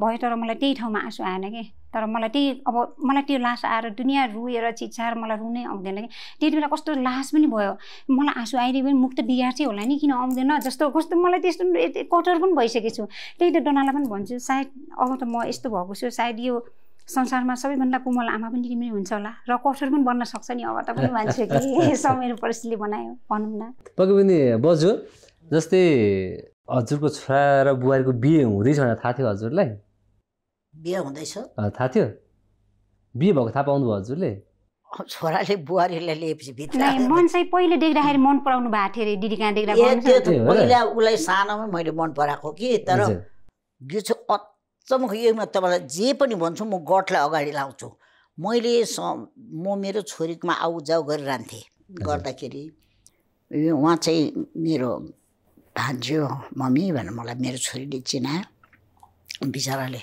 कपाल लामो लच्छिनको नाम पनि लच्छिनको खुब मन पऱ्यो मलाई क्या एकदमै मन पऱ्यो अन्त मैले भने यस्तो चाहिँ एन्डोको लागि बुहारी हुनु पाए त कस्तो राम्रो हुन्थ्यो नि राल भन्दाखेरि त मार्छ हाम्रो भान्जी पो त भने क्या भान्जी पो त भनेर भने ए भान्जे हो भने भने भान्जे भने ए भने साँच्चै मैले मन पराएको थिएँ अब गडको त्यस्तै उ रहेछ हो इच्छा विचार रहेछ अनि मैले मन परा अहिले सम्झिँदै यो गडको जे पनि हुन्छ नि उहाँको इच्छा बेगर चाहिँ मान्छेको इच्छाले चाहिँ कहिले पनि म सब कुछ गर्छु भन्छ नि त्यो भत्ता भुङ्गा पनि हुनसक्छ लथालिङ्गा पनि हुनसक्छ तर गडको इच्छा चाहिँ थियो यो दुईजनालाई मैले त्यति मुखले भनेको साँच्चै पछि त मेरो छोरालाई उसलाई नै लियो हो अनि लिएकोदेखिको अहिलेसम्म दुःखमा उसको दुःख सुखको सङ्घर्ष त तपाईँले सुनिहाल्नुभयो गरेर जस्तै अवस्थामा उसले मैले तपाईँलाई भनिहालेँ हो मेरो छोराले दुःख नदेखाएन बहुत दुःख दिएको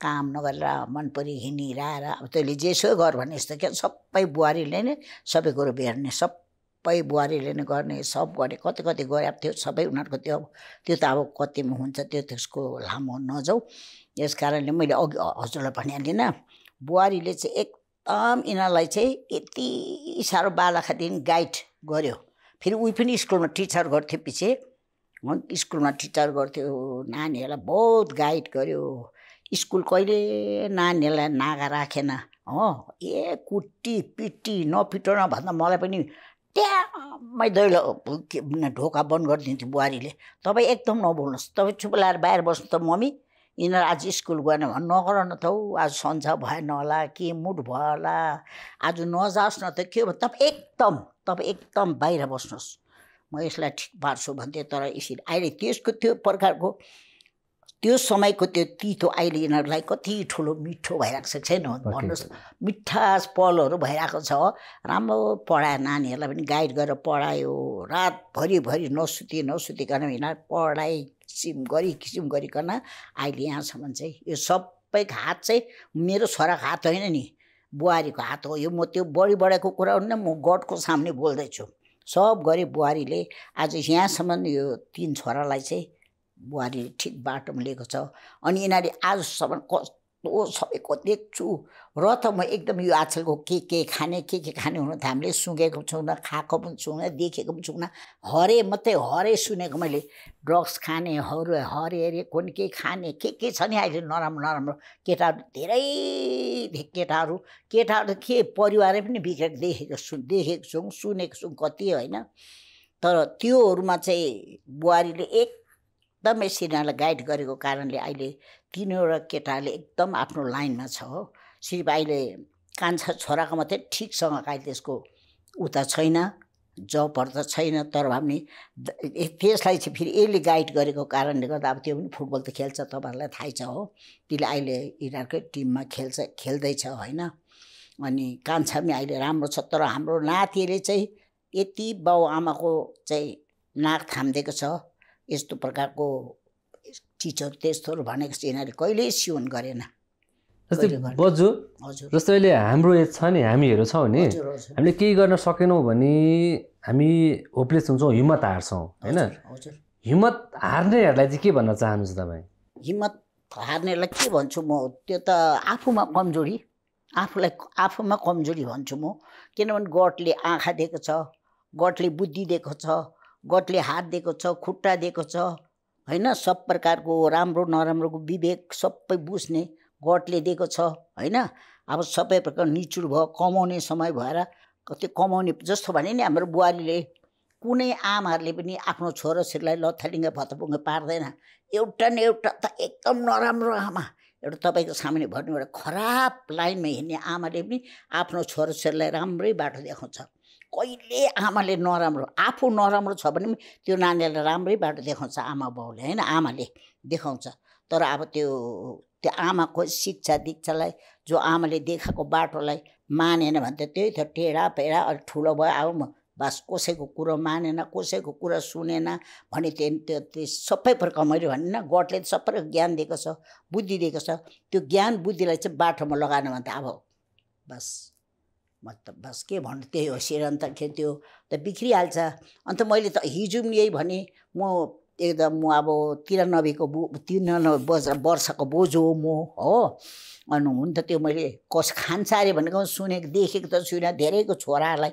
यस्तो खान्छ यसले यस्तो खान्छ यसले यस्तो खान्छ यसले भनेर त्यो गाउँमा सुनेको त्यस्तो मात्रै कस्तो हुन्छ त्यो चिज देखेको पनि छुइनँ मैले हेर्नुहोस् हो त्यो कारणले गर्दाखेरि चाहिँ अहिलेसम्म म चाहिँ हिजो पनि मैले यही भनिदिएँ त्यस्तोले जोले खाँदैछ अहिले पनि उनीहरूलाई मौका छ नि त समयहरू छ नि त अनि उनीहरूले आफूलाई सोचेर आफूले आफ्नो भविष्यलाई विचार गरेर आफूलाई चाहिँ माने त्यो खराबीबाट अहिले पनि उनीहरूले छुटकारा पाउने मौका पाउँछ नि त छ नि त दिइराखेको छ नि त र अहिले उनीहरूले त्यो कुरो छोडेर उगा खाएन कहिले कसैले पनि खाओस् भन्दिनँ कोही पनि नराम्रो बाटोमा जाओस् भन्दिनँ म र अहिले मौका छ त यस कारणले गर्दा राम्रो होस् अनि त्यो कुरो नखाओस् है म त एकदम त्यो त मैले देखेको पनि छुइनँ नखाओस् भन्छु किनभने हाम्रो आफ्नोहरूले चाहिँ खाइराखेको छ अरूलाई चाहिँ भन्छ यो बोजूले भन्छ नि किनभने मेरो नातिले यस्तो भने देखेको छैन यिनीहरूले सुनेको त होला यिनीहरूले कानले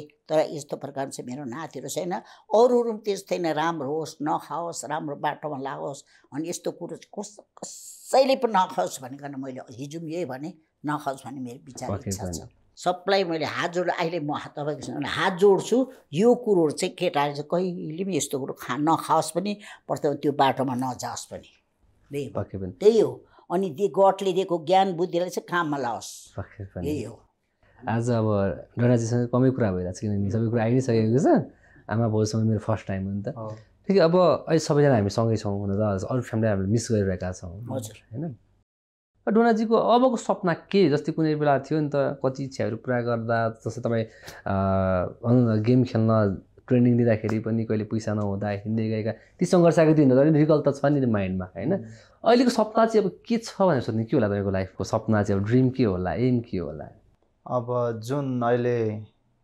काम गरिरहेको छु होइन त्यही काममा निरन्तरता दिने नै हो अनि प्लस मैले यो सबै कुरा फुटबलले पाएको होइन सायद होला स्टार्टिङको समयमा फुटबलले हेल्प गर्यो तर अहिलेको यो जुन अवस्था मैले यो सिर्जना गरेँ जुन नेम फेम माया पाएँ सबैको होइन सायद त्यो अर्कै सेक्टरले दिएको हो, त्यो कति सबैलाई प्रायःलाई थाहा नै छैन। अब फुटबलले किन दिँदैन भन्दा फुटबलको एकदम सिनारियो सानो पनि छ, प्लस फुटबल दिन प्रतिदिन हामी ब्याक पनि भइरहेको हो र तपाईँको फुटबलको त्यति लाइक लाइमलाइटमा आउने हाइलाइट्समा आउने कुराहरू पनि छैन केही पनि होइन। फुटबल त यत्तिकै प्यासनले एउटा मनपर्ने स्पोर्ट्स भएर अहिले खेली मात्रै रहेको प्लेयरहरू र म पनि त्यो एउटा एडिक्सनले टिकिरहेको है। अब यसो विचार गर्दाखेरि अहिले कोही प्लेयर राम्रै प्लेयर बाटोमा हिँड्यो भने कसैले मतलब गर्नेवाला छैन, कसैले नोटिस गर्नेवाला पनि छैन। राम्रै रेस्टुरेन्टमा खान गयो भने राम्रै प्लेयर कसैले त्यहाँ भाउ दिनेवाला छैन। तर त्यही ठाउँमा अहिले मेरो चाहिँ डिफ्रेन्स छ, तर यो मलाई फुटबलले दिएको त होइन नि त। अहिले मलाई जहाँ पनि मान्छेले किन चिन्छ त, किन मान्छेले रेस्पेक्ट गर्छ, अनि त्यही हो। अब मेन चाहिँ अब ड्रिम चाहिँ अब लाइक जसरी अहिले धेरैजनाको इन्सपिरेसन हुन पाइरहेको छु, तपाईँलाई देखेर मोटिभेट भइन्छ, तपाईँ मेरो इन्सपिरेसन भन्छ, कति म्यासेज आउँछ, त्यो कुराले चाहिँ पक्कै पनि के हदसम्म सक्सेस चाहिँ भएको रहेछु जस्तो लाग्छ। कतिजनाको माझमा चाहिँ पक्कै उनीहरूलाई केही फरक पर्ने कामहरू गरिरहेको रहेछु। सो यो कुराहरूले मोटिभेट गर्दा चाहिँ अझै यस्तै कामहरू गर्दै जान पाइयोस्, सबैको अझै अब एउटा इन्सपिरेसन एउटा मोटिभेसन भएर चाहिँ काम गर्न सकियोस्। अब त्यस्तो ठुलो सपना त त्यो डिजायरहरू त ममा छैन, तर म हरेक पल खुसी हुन चाहन्छु, फ्यामिलीलाई लाइक सँगै दोहोऱ्याउन चाहन्छु। अब मैले देखेको कुराहरू उहाँहरूले देखोस्, मैले भोगेको कुराहरू मैले जानेको कुराहरू मैले एक्सपिरियन्स अनुभव गर्न पाएको कुराहरू उहाँले पनि पाओस् जस्तो चाहिँ मलाई लाग्छ। भने नि अब त्यो धेरै सपना सोच्यो, धेरै डिजायरहरू सोच्यो पनि पछि आफैलाई पनि अलिकति मेन्टली स्ट्रेस हुने होइन, अब अलिकति गाह्रो पनि हुनसक्छ। सो जे छ जस्तो छ अब असल काम गर्दै जाने हो, कर्म गरिरहने हो, अनि त्यही अनुरूप त्यसै फल पाउने होला होइन। जे होस् अब छ धेरै सपनाहरू भन्नाले छ नभएको नि होइन, र त्यो मेरो अलिकति मेरो फिल्डभन्दा चाहिँ अलिक बाहिरको कुरा हो, त्यो अहिले मैले चाहिँ भनि नहालौँ, तर कोसिस गरिरहेको छु त्यो कुराहरू पनि फुलफिल गर्न, र अहिले जुन सबै कुराहरू पाइरहेको छु त्यसबाट पनि एकदम सेटिस्फ्याक्सन छु। र आउने दिनमा पनि पछाडि चाहिँ हट्नेवाला होइन म मान्छे, सानैबाट नेभर गिभ अप एटिट्युड भएको मान्छे पनि हो। सो सङ्घर्ष गरिरहेको छु, अझै पनि सिकिरहेको छु होइन, अनि धेरै कुराहरू अझै अनुभव पनि गरिरहेको छु। अनि त्यही हो, निरन्तर आफ्नो राम्रो काम गर्ने चाहिँ प्रयास गरिरहेको छु, त्यही नै गरिरहने हो। र सपना धेरै होला, तर त्योभन्दा पनि ठुलो सपना चाहिँ अबको आउने दिनमा मेरो आमाले जति आफ्नो परिवारको लागि, आफ्नो भाग्यको लागि, आफ्नो कर्मको लागि आँसु बगाउनु भयो, अब त्यो आँसुहरू चाहिँ म देख्न चाहन्न। अनि त्यही हो, त्यही आँसुहरू मेटाउने कामहरू चाहिँ गर्ने नै छु। सो सपना चाहिँ त्यही होला सबभन्दा ठुलो अहिलेलाई। पक्कै पनि कहिलेकाहीँ देख्छौँ क्या हामी अहिले यो फेजमा आउँदा कस्तो हुन्छ भन्दाखेरि चाहिँ एउटा रिलेसनमा हामी बस्छौँ, कोहीसँग हामी नजिक हुन्छौँ, कोहीसँग मायाको नाटक गर्छौँ होइन, अनि दुई चारवटा दुःख दुई चारवटा नराम्रो बानी देखेपछि हामी बाटो मोड्छौँ होइन। सरी टु से, क्षमा प्रार्थी छु शब्दको लागि चाहिँ। पक्कै पनि तपाईँलाई फर्स्टचोटि बजुले देख्दाखेरि राम्रै देख्नुभएको थियो होइन, जवानीमा राम्रै हुनुहुन्थ्यो।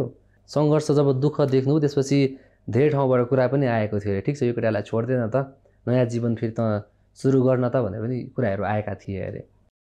एकदमै आएको थियो, किनभने बुढो बाजेहरूले पनि भन्नुहुन्थ्यो। अब जस्तो एउटा सबै भनिरहँदा एउटा त्यो दिदीको भिनाजु चाहिँ पल्टनबाट एउटा के अरे पार्सल लगिदिएर जानुपर्ने थियो कि, अनि पार्सल लगेर जानुपर्ने थियो दिदी चाहिँ इन्डिया हुनुहुन्थ्यो, इन्डियन आर्मी हुनुहुन्छ के अरे। त्यहाँनिर पार्सल लगेर जाँदा चाहिँ हामी दुईजना गएको थियो कि, अनि खोइ के देख्नुभयो भिनाजुको साथीले, उहाँ गएर चाहिँ दिदीलाई भन्नुभएको थियो होइन उसको चाहिँ उसँग जिन्दगी बित्दैन, यस्तो हुँदैन, यस्तो चाहिँ गर्नु बोलाउनु पनि भएको थियो। अब त्यस्तै धेरै मतलब अब अलग्गै गर, तैँले सङ्घर्ष गर, दुःख गर, यस्तो गर, अब योसँग जिन्दगीतिर हुँदैन, अब यस्तो भन्नुहुन्थ्यो। के कुराले चाहिँ तपाईँलाई रोकिराख्यो होइन, म जे हुनु भइसक्यो अब उहाँसँगै मेरो लाइफ बिताउँछु जसोसुकै दुःख हुन्छ म एक्लै भए पनि सङ्घर्ष गर्छु भने चाहिँ के कुराले रोक्यो तपाईँलाई चाहिँ के कुराले रोक्यो भन्दा पनि म जब म मेरो सासुआमा हुनुहुन्छ सासुआमा आमा मेरो आमा होइन अब जस्तो अब बुहारीलाई पनि बुहारी भन्नु पऱ्यो छोरी सर भन्नुहुन्छ तर भेदभाव गर्ने होइन तर अब साइनो त छुटाउनु परेन मेरो सासुआमा हुनुहुन्थ्यो अनि जब डोना र म यहाँनिर आएँ हामी नेपाल आएँ अनि नेपाल आइसकेपछि मैले मेरो एउटा दाजु मात्र हुनुहुन्थ्यो अनि मेरो आमाले भन्नुभयो एउटा छोरा थियो 2वटा छोरा भयो अब तिमी पढ यस्तो अब सानो एउटा सोसाइटीमा एउटा इक्जाम्पल बनेर देखाऊ बिहे गर्ने त तिम्रो जिन्दगी थाहा पाइसक्यो के हो भनेर अब तिमीले कुछ गर्नुपर्छ भन्दाखेरि मैले पनि फेरि त्यो नमान्दा पनि मलाई अझै एउटा धोका दिएन कि मैले माइतीलाई फेरि मैले रिपिट म उसकै बाबासँग गर्दा अनि त्यस्तो गरिसकेपछि अनि मैले फेरि 9 देखि फेरि स्कुलमा युनिफर्ममै गएँ कि नेपाली स्कुलमा अब हुन त अब त्यो बेला चाहिँ हामी चाहिँ एकदम नेपाली स्कुलमा पढेको खासै के उस भन्नु र सर्टिफिकेट मात्र छ मसँग खासै ट्यालेन्ट केही पनि छैन तर यिनी मैले बच्चा राखिदिन्छु भन्नुभयो अनि यसरी पढ तिमीले केही गर्नुपर्छ अब मम्मीहरूसँग चाहिँ मेरो उसको डोनाको ड्याडी हुनुहुन्थ्यो अब तिमीले बिर्सौ अब दुःख गर्नुपर्छ अब यसरी यही गर्नुपर्छ भन्दाखेरि चाहिँ अब मेरो आमालाई एकदमै मनैदेखि हृदयदेखि धन्यवाद अनि आमाले म राखिदिन्छु भनेर एउटा काली गाई थियो काली गाईको दुधहरू यिनले सम्झिराख्थे मरेर माटो मुनि राख्दा पनि आमा त्यो उसलाई झिगौँ न गाईलाई भन्थे कि बजेलाई अनि त्यसपछि म स्कुल जाँदाखेरि स्कुल जान्थेँ ड्रेसमै जान्थेँ अब मलाई चिन्दैन पनि थियो मान्छेले म नदेख्ने मान्छेले चाहिँ मलाई यो यसले बच्चा पाइसक्यो यो आइमी भने चाहिँ म अरू जस्तो थियो त्यस्तै देखिन्थेँ स्टुडेन्ट के विद्यार्थी देखिन्थेँ अनि इन्टरभलमा कहिले काहीँ नजिकै थियो मेरो अब त्यति बेलाको सुत्केरी दुध भएको थियो नि त सरी त्यो भने अब जेलाई त्यही त भन्नु पऱ्यो नि त होइन अनि त्यसपछि पुरा यसलाई डोनालाई चाहिँ एकदम खानु मन लाग्ने रहेछ कि त्यति बेला मेरो पुरा सर दुध झर्थ्यो त्यति बेला म ड्रेस चाहिँ स्काई कलरको सर्ट थियो कि ब्लू कलरको फ्रक यस्तो रहेछ हामीले दगुर्दै आउँथेँ होइन खोलाउँथेँ अनि त्यसरी अब हामीले लाइफ सुरु गरेको जिन्दगी त्यसरी सुरु गर्दा चाहिँ उहाँ उतै बस्नुभयो हामी आमा छोराको जिन्दगी यता सुरुवात भयो त्यही भएर यतिकैमा रोकेँ कहिलेकाहीँ यिनले मलाई कहिलेकाहीँ चित्त दुखाउँदा कहिलेकाहीँ मलाई एउटा सानो शब्द एउटै घरमा भइसक्यो जस्तो हुन्छ नि भन्दाखेरि यिनले कहिलेकाहीँ हिम्मत हार्दाखेरि भन्छु कि मैले एउटा बाटो रोकियो त के भयो त 100औं बाटो हुन्छ नि बाबु थाहा छ तिम्रो मेरो कहानी भाइहरू त पछिबाट भएको नि त तिम्रो मेरो कहानी त अलग थियो नि छोरा होइन तिम्रो मुख हेरेर मैले बाँचेँ नि त मैले गरेँ नि त अनि त्यसरी बस्दा अब उतै हुनुभएको थियो उतै हुनुहुन्छ अब यसरी सुरु गर्ने यिनी चाहिँ यसरी गर्ने भन्दा फेरि आइपुग्नु भयो कि फेरि आइपुग्नु भयो आइपुगेपछि चाहिँ मैले भर्खर त खै एसएलसी दिएको थिएँ अनि एसएलसी मात्र के गरेको थिएँ आउनुभयो अब आफ्नो बुढा हो छोरा हो कसरी एक्सेप्ट नगर्ने होइन त्यहाँबाट अब कस्तो उस गर्नु अनि फेरि हामी त त्यहाँनिर त 3 जना भयो 3 जना कसले राख्छ मलाई होइन त्यसै पनि अब एउटा बिहे गरेर गइसक्यो चेली हो त्यसैमा पनि अब म एक्लै अब दुःख सङ्घर्ष अब गर्छु भन्ने थिएँ अब त्यसैमा आउनुभयो फेरि आइसकेपछि फेरि एउटा अब दुःख भनेको नगरेको मान्छेलाई एउटा रेस्टुरेन्ट जस्तो खोलिदिनु भयो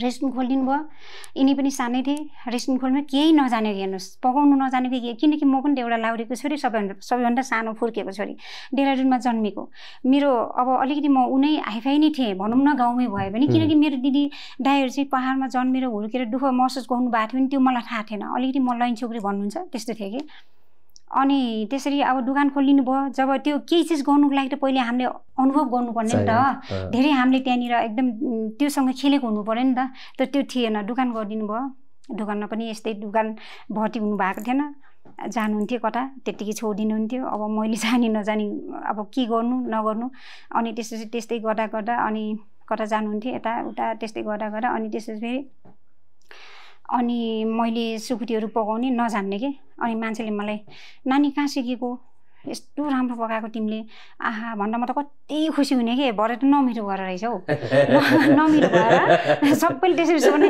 कति मिठो नानी आहा कहाँ सिकेको नानीले भन्दा ओहो म त मिठो पकाएछु भन्दा त भरे त्यही छोडेर जाँदा कस्तो खल्लो लाग्थ्यो कि मलाई यस्तो पो भन्नुभएको रहेछ अनि त्यसरी अब त्यसरी रेस्टुरेन्ट खोलिदिनु भयो खोलिसकेपछि फेरि एलन मैले कुनै पनि बच्चा पाउँछु पाउँदिनँ एउटा मतलब एउटा भनौँ न एउटा प्लानले गरिनँ कि अनि त्यसपछि अब भनौँ न इनोसेन्टली भनौँ न अब त्यति बेला अब एउटा टाढो बाटो म पनि एउटा म फेरि यस्तो गाउँको यति एउटा के अब आजभोलि मलाई त्यही सम्झेर यता धेरै केलिबर हुनुहुन्छ उतातिर धेरै इनोसेन्ट हुनुहुन्छ तर त्यो दुइटै वर्गमा म परिनँ किनकि थोरै भए पनि बुझ्छु के बुझेर अगाडि बढ्छु म अनि यति म फेरि यस्तो आमाको बच्चा हो कि मेरो आमा कस्तो हुनुहुन्थ्यो भने नि त्यही नजिकै एउटा मेला लाग्थ्यो हामी सानसानो स्कुल पढ्न नजाने अनि त्यहाँनिर एउटा यस्तो सानो सानो गुडिया हुन्थ्यो कि अनि उहाँ लिनुभएछ अब एउटा जस्तै उता के अरे इन्डियनहरूले बेच्न ल्याउनु भएको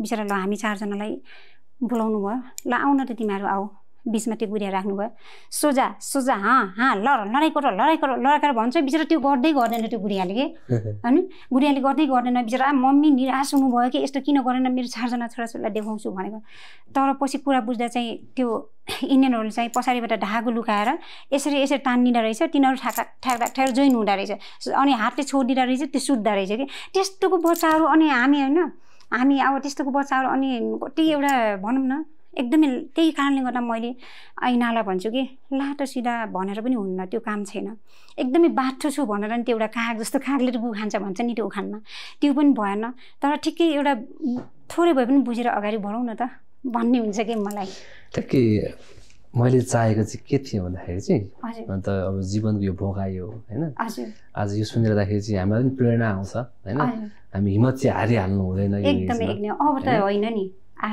अब हामीलाई चाहिँ के तपाईँको जुन त्यस्तो दुःख गरेर आउनुभयो होइन यसरी बालबच्चालाई हुर्काउनु भयो एउटा प्रेरणा चाहिँ हामीले के पाउँछौँ भन्दाखेरि चाहिँ जीवन चाहिँ हामीले हार्नु हुन्न रहेछ होइन मैले अघि एउटा प्रश्न गरेको थिएँ फेरि त्यही दोहोऱ्याउँछु ल मम्मीलाई चाहिँ अहिले चाहिँ हामीहरू चाहिँ अघि केही नराम्रो देखेपछि हामी बाटो फेर्छौँ अथवा मान्छे चेन्ज गर्छौँ होइन यतासँग मेरो लाइफ बित्दैन भनेर म अर्को मान्छे खोज्छु होइन तपाईँसँग अप्सन त धेरै थियो नि त होइन तपाईँले चाहिँ किन खोज्नु भएन अप्सन चाहिँ मलाई चाहिँ यस्तो लाग्छ त्यो अप्सनको बारेमा पछि भनौँला अनि जस्तै तपाईँले पनि भन्नुभयो नि हामी छोडेर अर्कोतिर लाग्छौँ अर्कोतिर मरिन्छौँ त्यो होइन तपाईँले यहाँनिर इन्टरभ्यू लिने एउटा प्रोफेसनल काम गर्नुभएको छ नि त्यो पनि त तपाईँले अब आज गरेर भोलि त तपाईँको इम्प्रुभ त भएन होला नि त केही धैर्य रहनु भयो होला कुल रहनु भयो होला कति ठाउँमा रुनु भयो होला कति ठाउँमा खुसी मिल्यो होला कति ठाउँमा दुःख मिल्यो होला नि त तब त तपाईँ यहाँसम्म आउनु भएको छ नि होइन जस्तै हाम्रो विदेश जाने बाबु अब दाइ भाइ बाबुहरूलाई के भन्न चाहन्छु भने तपाईँ हामी जस्तो युवाहरूलाई तपाईँहरू जस्तो युवा युवतीलाई के भन्न चाहन्छु भने तपाईँहरूले एउटा चिज गर्नु भएको छ जस्तै यहाँनिर अब जस्तै मैले भने नि त अब के अरे जस्तै आँपको रुखमा पैसा फल्ने त होइन नि त टिपेर गएर टिप्ने र फेरि माथि गएर टिप्नलाई पनि हामीले एउटा सङ्घर्ष गर्नु पऱ्यो नि त अनि त्यही कारणले गर्दा अब जस्तै विदेश यहाँबाट जानुहुन्छ विदेशमा निकै नै होला पैसा टिप्ने होला डलर कमाउँछौँ फेरि त्यहाँ जानुहुन्छ त्यहाँबाट झन् अर्काको देश भइहाल्यो होइन एउटा अब हामीसँग जे छ त्यो क्वालिटीले हामीले गर्नु पनि पाउँदैनौँ किनकि जुन देशमा गयो त्यहीँनिरको नै सबैसँग छ नि त होइन हामीसँग जति नै ऊ भयो भने त्यो अर्काको देशमा गइसकेपछि त्यही गर्ने हो तर फेरि उहाँ भएन भन्नुहुन्छ फेरि यहाँ माछा पालन गर्छु अथवा रेस्टुरेन्ट खोल्छु आज कति महिना रेस्टुरेन्ट खोल्नुहुन्छ त्यहाँ पनि भएन लाभ होस् हौ छोडिदिउँ फेरि बङ्गल गर्नुहुन्छ फेरि होस् छोडिदिउँ यता गर्नुहुन्छ होइन माछा पालन गरेर छोडिदिनुहुन्छ त्यो होइन नि त अरे दुःख सुख भने त मैले अब जिन्दगीमा हिँड्दाखेरि त ठेस पनि लाग्छ होइन जस्तो ठेस पनि लाग्छ ढुङ्गामा अब प्रायः जसो मान्छेलाई पाहाडले च्यापेर मात्र च्याप्ने भन्दा पनि सानो सानो ढुङ्गाले लडाउँछ नि त मान्छेलाई त्यही कारणले गर्दा हामी सानो सानो कुरालाई पनि सहँदै बस्दै फेरि मेन त हामीले लगानी कति गरेका छौँ त त्यो लगानी कति गरेर हामीले फाइदा कति पाएका छौँ त मेन कुरा हामीले दुःखलाई होइन कि जोड्ने मेन कुरा त हामीले त्यहाँ लगानी थोरै लगानीबाट धेरै लगानी गर्न सक्नु धेरै मेहनत गर्न सक्नु मेहनत दुःखलाई हामीले जोड्ने होइन अनि त्यसपछि फेरि अब विदेश जानुहुन्छ विदेशमा पनि हुँदैन फेरि यहाँ आउनुहुन्छ तपाईँले सहनुहोस् न धैर्य रहनुहोस् न दुःख सङ्घर्ष गर्नु आज हुन्न भोलि हुन्न तर त्यो सङ्घर्ष गर्ने पनि एक दिन यसले त सङ्घर्ष गर्नै छोडेन भनेर त्यसले हिम्मत हारेर हामीलाई फेरि ठाउँ दिन्छ कि बोजू जीवन चाहिँ के रहेछ जीवन के रहेछ खोइ जीवन के रहेछ भन्नु अब जीवनको के रहेछ भने त धेरै अर्थ छ तपाईँले भन्नु चाहनुभएको चाहिँ के भन्नुहोस् न त म अब त्यसकोबाट लाइन बताउला नि तपाईँलाई तपाईँको लागि चाहिँ जीवन के हो त्यसो मेरो लागि त जीवन त के अब गडले जन्म दिनुभयो संसारमा ल्याउनु भयो हुर्के बढे हो। अनि म पनि एउटा बगानमा जन्मेको। मेरो आमाले सानैदेखि हुर्कायो बढायो राम्रो बाटोमा ल्यायो।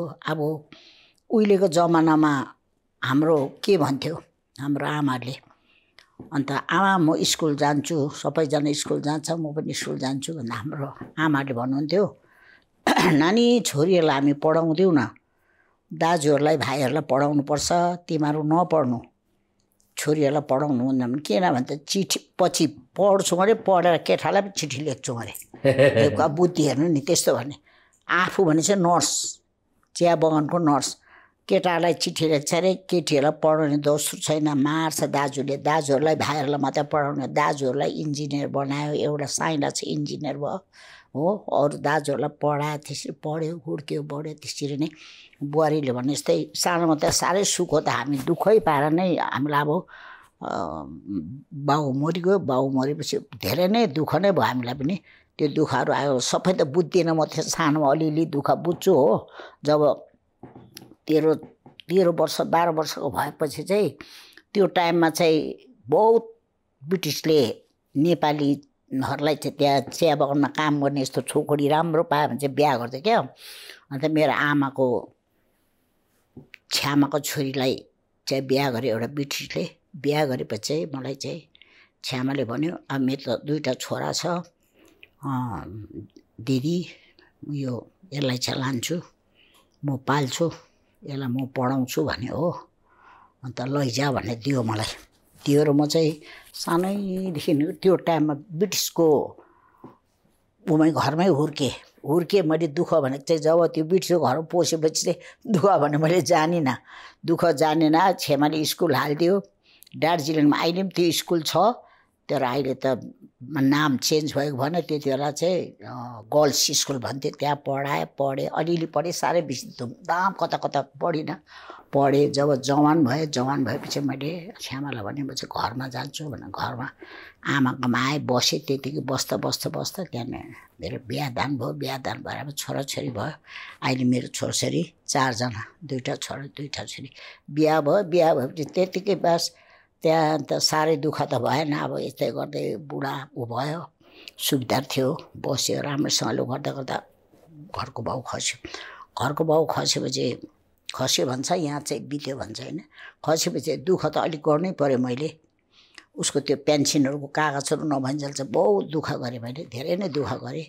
त्यसको बादमा त सिधा पेन्सन भयो। त्यहाँदेखि पेन्सन भएपछि अब छोराछोरीलाई पनि अब ऊ गर्दै गरेँ। त्यहाँदेखि त सबैजना आफ्नो आफ्नो बिहा गरेँ। एउटा छोरी त्यहीँ छ मेरो, जेठी छोरी काठमाडौँमा। यतै काठमाडौँमै पहिला महेन्द्रनगरमा पनि गऱ्यो, काठमाडौँमा किर्तिपुरमा पनि गरेँ। पढाउँछु म नानीहरूलाई सबैलाई पढाइदिएर टिचर गर्दै यता नै बिहा भएर एउटा छोरी आइन् काठमाडौँमा। अनि त्यहाँदेखि कान्छा छोरा यहाँ बुहारीसँग गरेको, जेठा छोरा उहीँ छ, कान्छी छोरी यतै बुटोलमै छ। त्यहाँदेखि अब के त्यहाँ त बास पेन्सन ओल्ने भयो। कोही बेला इच्छा पऱ्यो बुहारीले यहीँ बस न, किन गइरहेको मम्मी, के ओहोर पेन्सन नहुँदाको टाइममा पनि बुहारीले यतै बस्नु, किन जाने, यतै बस्नु, नातिहरू सब आउँथे फेरि जान्थे, फेरि आउँथे जान्थे। त्यसो गर्दै जीवनको सुरुवात त के भन्नु र। त्यहाँदेखि त्यसो गर्दै अहिले अब यति वर्षको उमेरसम्म भयो। कोही बेला यहाँ आएर बस्छु, कोही बेला उता जान्छु, इन्डिया जान्छु, छोरासँग बस्छु, उहाँ जेठा छोरासँग कोही बेला आउँछु, कोही बेला आउजाउ गरिबस्छु हो। त्यही हो मेरो जिन्दगी। अनि म खुसी छु।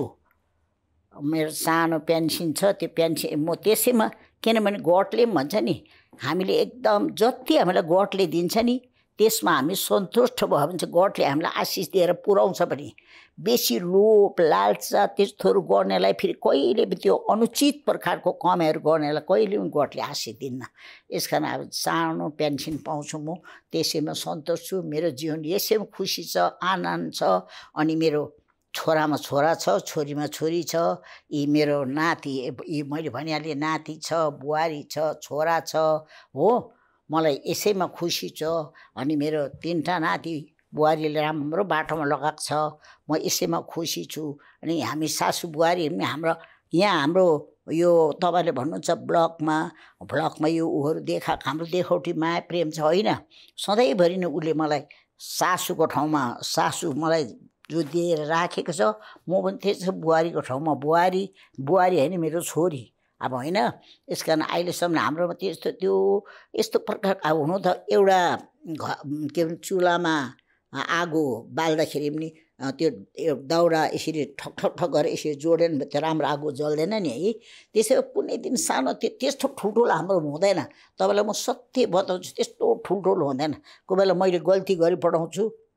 अनि जीवन के आफ्नो गल्ती भुललाई पनि देख्नुपर्छ। अर्कालाई मात्रै हामीले यसो गरेर अरूलाई मात्रै ताक्यो भने त यतिले त मलाई त एकले ताक्दैछ भने त तिनटेलाई मलाई ताक्दैछ नि हो।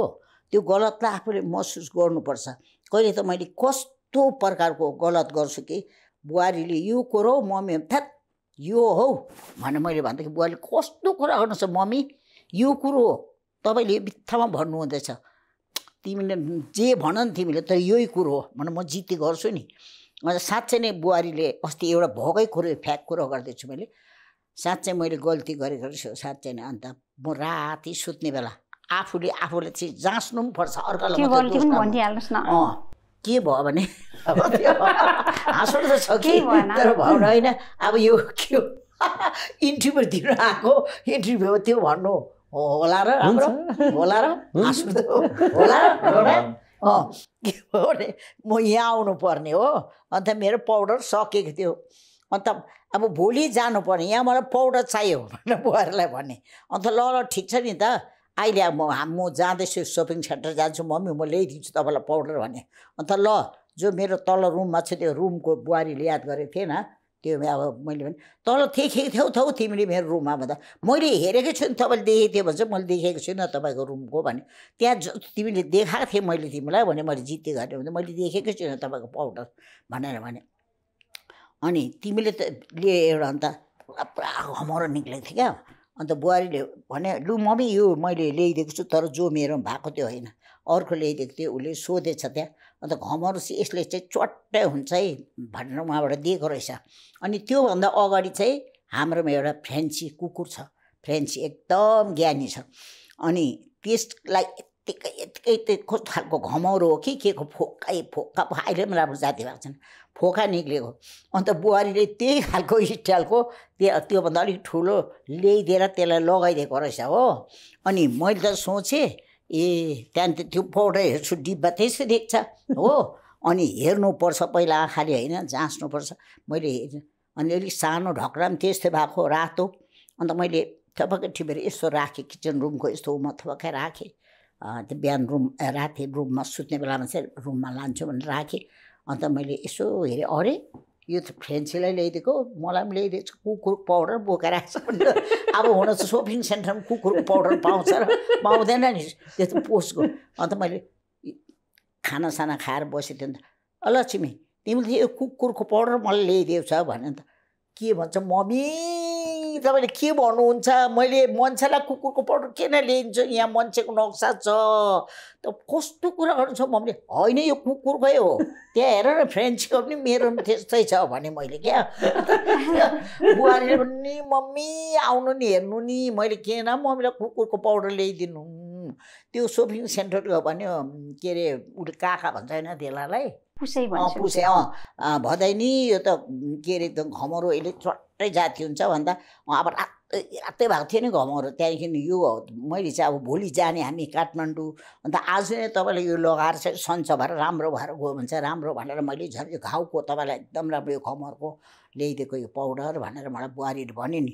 होइन यो कुकुरकै हो भनेर मैले र पनि लोगिनँ क्या। गाली पनि दिनु भयो मान्छे मग लाउने मान्छे तिमीले मलाई कुकुरको ल्याइदिने भन्नुभयो। अनि मैले भने मम्मी डिउजी डग अरू नजाने पनि एमएन भनेर मैले पुग्छु नि मम्मी कस्तो हेपेर बोल्नुभयो मलाई। म त कुकुरलाई लाउने त मैले ल्याइदिएको छैन कि मम्मी भन्नुहुन्छ एकदमै फायर हुनुभयो। त्यसमाथि तल टोनाक फारले पनि धेरै छिटो दुखाइदिनु भएको थियो। यता आउने ऊ पनि चल्दै थियो। अनि मम्मीलाई फेरि विशेष यहाँ यति घमरो आएको थियो। अब हामी भनेको त 3 पुस्ते हो होइन मेरो सासू उहाँ मेरो बुहारी उहाँ म चाहिँ 2 ढुङ्गाको तरुलको बिच 2 ढुङ्गा बिचको तरुल हो क्या। अनि मेरो बुहारीले चाहिँ बोसै मम्मी भोलि लगिदिनुलाई आजै लगिदिनुपर्छ मम्मीलाई। विशेष मम्मीले बाहिर अब राम्रोको लागि मात्र लाउने होइन, विशेष यहाँसम्म घमाउरो आएको थियो नि त। मैले भने त्यो लगाइसकेपछि मम्मी भोलिसम्म त अलिकति त्यो राम्रो हुन्छ नि त नानी, त्यसरी लगिदिउँ भनेर ल्याइदिएको थिएँ। अनि त्यहाँनिर मान्छेको त्यो फ्रेन्चीलाई लाउने फेरि त्यो पाउडर फेरि के थियो भने मान्छेलाई लाउनु मिल्ने थियो क्या, मान्छेलाई लाउनु मिल्ने थियो, त्यहाँनिर लेखेकै थियो। तर त्यसै पनि मलाई कति चिन्ता परेर आइरहेको थिएँ, तलबाट माथि गइरहेको थिएँ। अनि मैले एउटा भनौँ न यिनको बाबालाई एउटा सुखमा पनि दुःखमा पनि मलाई सेयर गर्नु छैन क्या। जस्तो राति यिनीहरू कहीँबाट आउँछन्, एक्लै 1 बजी बाटोमा जान्छु, कहिलेकाहीँ सानो छोरा बिरामी हुन्थे, एक्लै आफैभन्दा लामोलाई बोकेर हिँड्थेँ होइन। त्यति बेला अब कहिलेकाहीँ अब दिदीहरूलाई आउन खाना बुढाबुढीलाई लिएर जान सक्दैन, दुःखमा पनि सुखमा पनि त्यो भनेको के हुनुहुन्न नि त। अब यतिमै मेरो यो सकिहाल्छ। त्यहाँदेखि मेरो राति म सुतेँ नि, तर म एकदम मलाई गडले यो ज्ञान दिएको छ नि, ठुलो हुने मलाई गडले बनाउँदैन। मलाई जो गलत छ भने म आफ्नो गलत त गडले भन्छ यो तैँले गलत गर्दैछस् भनेर गडले बोल्नुहुन्छ। त मैले अबै आज मेरो बुहारीलाई मैले कति दुःख दिएँ नि, मान्छेको पाउडर ल्याइदिएको रहेछ, उसको मनमा कति कुरा खेल्यो होला। अब भोलि काठमाडौँ जाने कति कुरोको उसको अब बिजीको टाइममा मैले अब कुकुरको पाउडर भने उसलाई अब कति अशान्ति भयो होला भने मेरो मनमा एकदम बेचैनी भएर आएको क्या। अन्त मैले भने सरी है लक्ष्मी, तिमीले मलाई राम्रै पाउडर ल्याइदिएको, मैले तिमीलाई रातभरि तिमीलाई अशान्ति भयो होला र हो रहेछ, मलाई एकदम रातभरि मलाई महसुस भयो, मलाई गड मसँग बोल्नु भयो, साँच्चै तेरो गल्ती, तँलाई राम्रै ल्याइदिएको तैँले यस्तो भनिस् भनेर मलाई भएर मैले बुहारीलाई बिहान भनेँ। अन्त बुहारी त फेरि बुहारी र हाम्रोमा लामो त्यस्तो जाँदैन, केही पनि जाँदैन। अलिकति बुहारीले भने मम्मी यो पत्ता भने हो भनिदिन्छु म, कस्तो मम्मी हेर्नु नि हो त रहेछ त। हाम्रो यतिमा मात्रै, हाम्रो त्यो लामो सामो जाँदैन, त्यस्तो मान्छेहरूको भन्छ नि सासू बुहारी लामो जान्छ कुनै के। उहिलेदेखि नि अब यी बुहारी सामने सोध्नु, हामीले सासू बुहारी साथी चाहिँ सबैले बुटोलमा कपडा किन्नु जान्थ्यौँ, कपडा किन्नु उसले जे कुरो पनि मलाई नसोधी नगर्ने। तर म त्यो लाइन उहाँहरूले लाउने कपडा तरुनी लाउने र बुढीको लाउने भिन्दै हुन्छ। अब त्यति बेला झन् तरुनी थियो, तर जे किन्दा बुहारीले सोध्थ्यो। अन्त बुटोल जान्थ्यौँ हामी, बुटोल आएर बुहारीले लुगाहरू हेर्थ्यो त निकालेर अन्तखेरि मम्मी यो मैले किन्दा कस्तो हुन्छ भनेर भन्थ्यो कि खोइ हेरौँ त भन्दै हेर्थेँ। अर्को छैन छ निकालेर 3-4 त्यो फ्यान्सी स्टोरमा फैलाउँथ्यो देखाउँथ्यो। अन्त भरे हेरिरहँदा छ त्यो साउनीहरूले क्या, दोकानदारहरूले हेरिरहँदैछ। अन्त यो ठिक छ, यो ठिक छ मम्मी, यो ठिक छ, यो लैजाऊ न भनेर मैले देखाउँथेँ नि। अन्त त्यो तपाईँहरू कोहरू के पर्नेहरू तपाईँहरू भनेर सोधे एकदिन हो त्यो साउनीले। अन्त हामी सासू बुहारी, तपाईँ सासू बुहारी हो, तर अब मेरो एज अहिले हुने बुहारी तर कस्तो साथीसँग सल्लाह गरेर मात्रै त सल्लाह गरेर सासूले फेरि यो ठिक हुन्छ भने बुहारीले ठिकै यो चाहिँ प्याक गरिदिनुहोस् भनेर भन्ने। कस्तो मिलेको हो सासले सासू र बुहारी त नपत्ता कस्तो गाँड कोराकोर गर्छ, कस्तो त्यस्तो पो हुन्छ त भने क्या त्यहाँ। र अहिलेसम्म हामी सासू बुहारी कहिले पनि यतिमा पनि हाम्रो त्यो हुन्छ खडखडक्कै सकिएको एकछिन उसले पनि बिर्सिहाल्छ। अहिले यस्तोमै हाम्रो अहिलेसम्म अब म 93 वर्षको भइसकेँ, अब कति छ होला जिन्दगी। अन्त मलाई घरि इन्डिया घरि यहाँ, घरि इन्डिया घरि यता त नगर मम्मी, तपाईँ चुप्प लागेर यहाँ बस्नु, घरिघरि ओर्दो नगर, अब उमेर पनि छैन तपाईँको यसो दौडिने भनेर बुहारीले भन्छ कि। र पनि अब उसले पेन्सन सारेको छैन, सार्नुपर्छ, सार्दा पनि धेरै एक त प्रभुले मलाई जुटाउनु भएको छैन बस्ने ठाउँ भन्नुहुन्छ। अवश्य तपाईँलाई प्रभुले भइसकेपछि मात्र जुटाउँछ भन्छु कि। अब यो ठिक हो, होइन ठिक हो, बुहारीको भने मान्नुपर्छ, ठिकै भनेको। त्यही त अहिलेसम्म चाहिँ गडले अब बेसी त अब त नाइटमा हिँड्नु पनि त सकिँदैन, साह्रो हिँड्नु सकिँदैन, ठिकै हो। अहिले त मलाई यसरी यो खुट्टाको प्रब्लम छ मेरो, अन्त एउटा घाउ पनि निक्छ, अन्त माथि तल अब त्यस्तोबाट दोहोऱ्याएर तल झार्नुपर्छ हो। अन्त हामीलाई त एकदम बुहारीहरूको अहिले साराको दरकार छ, खाँचो छ हो। बुहारीले जो भन्नुहुन्छ ठिकै हुन्छ, मैले पनि सोच्दैछु, गडलाई पनि सोध्दैछु हो।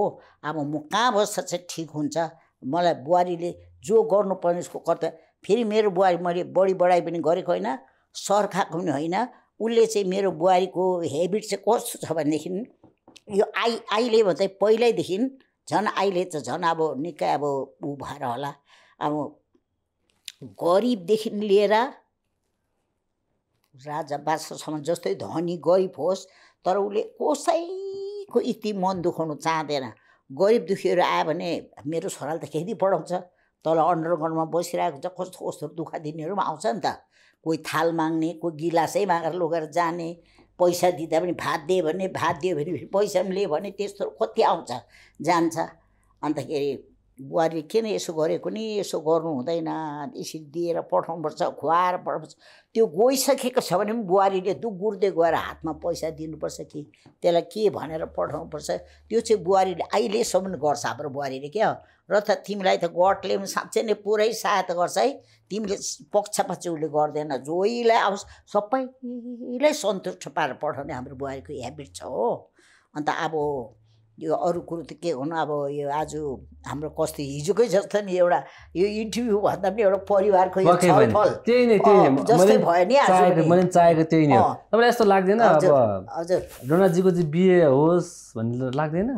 बिहा होस् भने यो त अब यसको इच्छामा हुन्छ हुँदैन, अब यसको लगनै आएर यसले गर्नै पर्छ भने त गडले जुटाइदिन्छ, गर्दिनँ यसले भने पनि गडले दिनेर जुटाउँछ नै। तर अब यसको मनमा अब के भन्नु, यसले बिहा गर्नु नचाहेको पनि यस कारणले पनि होला जस्तो लाग्छ। अब यति अब यो फ्याकुरा यति केटीहरूले यसलाई मन पराउँछ भनेदेखि तपाईँहरूलाई पनि साध्यै छैन। अन्त यो के गरोस् हो, के गरोस्? अन्त त्यही देखेर मलाई त दिक्कै लागेको होला हो, त्यसले पनि त्यो कारणले गर्दाखेरि लाखौँवटा खेतीसित पिछा लागिरहन्छ। अन्त यसले भन्छ, मैले भनेको यसलाई आहो बरु यस्तो हुन्छ, बरु बिहा नगर, बरु एकदम भविष्यको लागि आफ्नो रुपियाँ पैसा कमा, ब्याङ्क ब्यालेन्स राख, गाडी घोडा किन, सोक चैनले बस कमा, अनि जस्तो तेरो आमाले गर्छ गरिब दुखीलाई नपुग्नेलाई दे, अनि जो एकदम असहाय छ त्यस्तोहरूलाई सहायता गर, तेरो जति अब क्षमता छ त्यस्तो सहायता मद्दत गर, त्यस्तो गरेर तैँले बरु जीवन बिता, अनि भविष्यको लागि आफ्नो फेरि ब्याङ्क ब्यालेन्सहरू राख्नु, त्यो गरेर बस्नु राम्रो होला। यो जो अहिले गर्दैछ यो लाइन, अनि यो लाइन यसलाई पछि राम्रै हुन्छ होला हो। हिजो पासाङ नानीले भने यसमा तिम्रो लाइफ छ भाइ, राम्रो हुन्छ भनेर उहाँले पनि सजेसन दिनुभयो। र अब त्यो गरेर बस भनेर त भन्छु, तर खै केटीले अर्कोले आउँछ पक्रिन्छ, अर्कोले आउँछ पक्रिन्छ, त्यस्तो। अब यसको बारे त्यसको मलाई त बिहा होस् पनि भन्दिनँ, नहोस् पनि भन्दिनँ। अब गडले जे गर्नुहुन्छ त उहाँले गर्नुहुन्छ। गर्लफ्रेन्ड छ कि छैन? गर्लफ्रेन्ड छैन,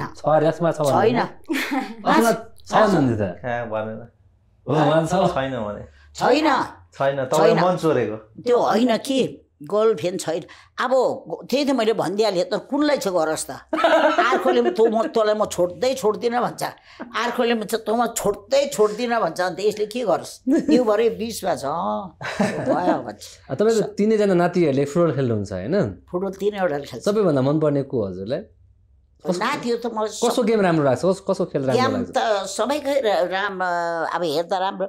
हाम्रो त यस्तो किन त बाजेदेखि नै फुटबल प्लेयर भइदिएर नि सबै फुटबल। अब गेम त यसको पनि राम्रै लाग्छ, यो माइलाको पनि राम्रो लाग्छ, कान्छाको पनि हेर्दा राम्रै लाग्छ। त कसको चाहिँ मनपर्छ एकदमै? एकजना रोज्नु पऱ्यो, कसको मनपर्छ? होइन, मलाई त तिनैजना नातिकै राम्रो लाग्छ।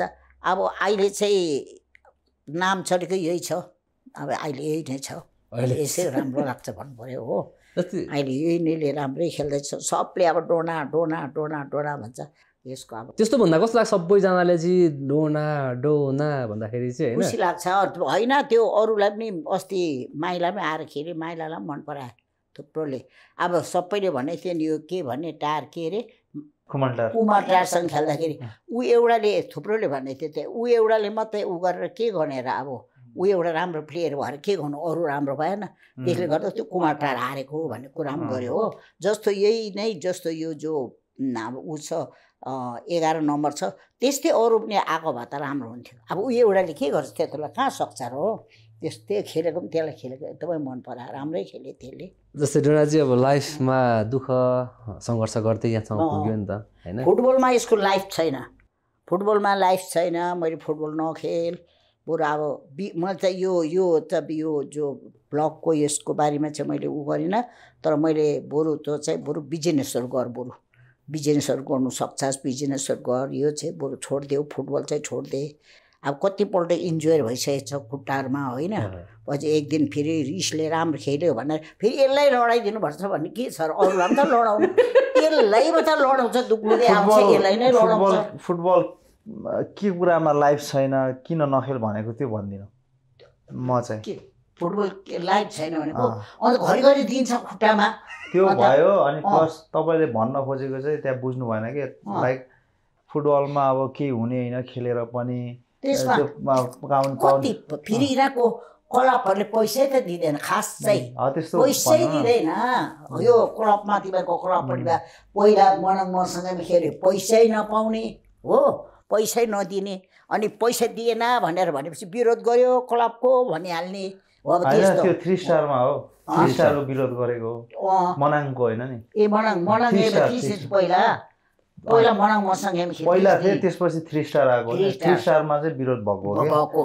र जुरे हो त्यसरी अब क्लबले पैसा नदिने भविष्य छैन अनि अब फुटबल चाहिँ मैले एकदम हर समय नै भनिरहेको छ फुटबल चाहिँ अब नखेल हो एक दिन फेरि राम्रो यसले खेल्छ घरि पनि यसकै खुट्टामा हानेको देख्छु घरि पनि यसकै खुट्टामा हानेर डङ डङ ढालिदिन्छ र अब फुटबलमा चाहिँ लाइफ छैन बरु अहिले जो लाइन यसले पक्रेको छ त्यो लाइनमा नै त्यो एकदम अब दुईवटा नाउँमा दुईवटा खुट्टा नहाल बरु होइन अब यो चाहिँ सब छोडिदिएर बिजनेसपट्टि लाग अरू कुरोमा लाग हो जो अहिले गर्दै त्यसमा राम्रो छ भने हिजो बाबाले पनि भन्नुभयो फुटबलमा लाइफ छैन भनेर तर यस्तो नि त त्यो जबसम्म मेरो छोराको हबी इच्छा हो नि त होइन मेरो छोराको इच्छा खेल्ने उमेर हुँदासम्म उसलाई त्यहाँबाट एकदम इग्नोर नगर्दासम्म आउट नहुँदासम्म त मेरो छोरा खेल्नु पऱ्यो नि त आफ्नो खुसी लिनु पऱ्यो नि त अरू जिन्दगी जिउने कला त उसले जुटाउँदै गर्ने हो नि त साइडमा जस्तै मलाई पनि के भन्छ भने मैले एउटा सानो मेरो आइडी छ टिकटकको त्यो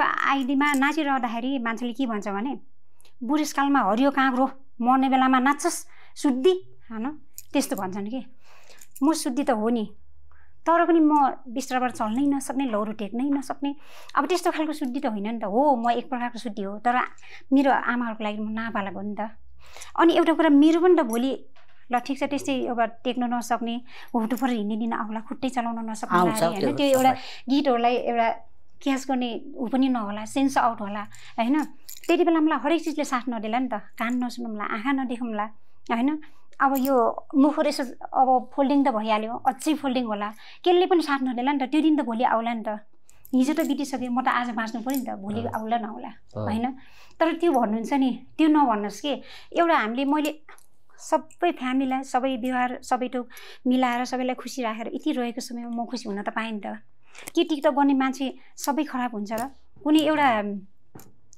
कुनै पनि संस्था कुनै पनि उसमा एउटा राम्रो नराम्रो भन्ने पनि हुँदैन र एउटा कुरा प्रोफेसनल हो र त भनेर पनि कमेन्ट गर्छन् किन त उत्कृष्ट हो र भन्छन् हुन्छ बाबु किनकि आमामा पनि उत्कृष्ट हुन्छ किन एउटा जङ्गलमा काम गर्ने चौकीदारमा पनि उत्कृष्ट हुन्छ किन हामी स्कुलमा गर्ने चौकीदार काम गर्नेले पनि उत्कृष्ट हुनुपर्छ होइन भने त्यहाँबाट आउट गरिदिन्छ किन हामी त्यहाँनिर उत्कृष्ट हुनलाई त राम्रो काम गर्नलाई त एउटा स्कुलकै कुरा गरौँ न एउटा प्रधानाध्यापक भन्छन् नि हेडमास्टर प्रिन्सिपलदेखि हामी त तलको त्यो पिउनहरूसँग सबैले आफ्नो भूमिका निभाउनुपर्छ नि त राम्रोसँग गर्नुपर्छ त्यसैले जहाँ पनि जस्तै अब त्यो कुरा मरेको मेरो बाबुले मेरो छोराको हबी हो इच्छा हो अनि बाबुको अर्कै सानोमा यिनले डान्स पनि गर्न सक्थे सबै थोक गर्न सक्थे तर मैले त्यही लाइनमा हाल्छु यिनलाई त्यहाँनिर मैले त्यो ट्रेनिङ सेन्टरमा हाल्छु भन्दा पनि यिनले के भन्थे भने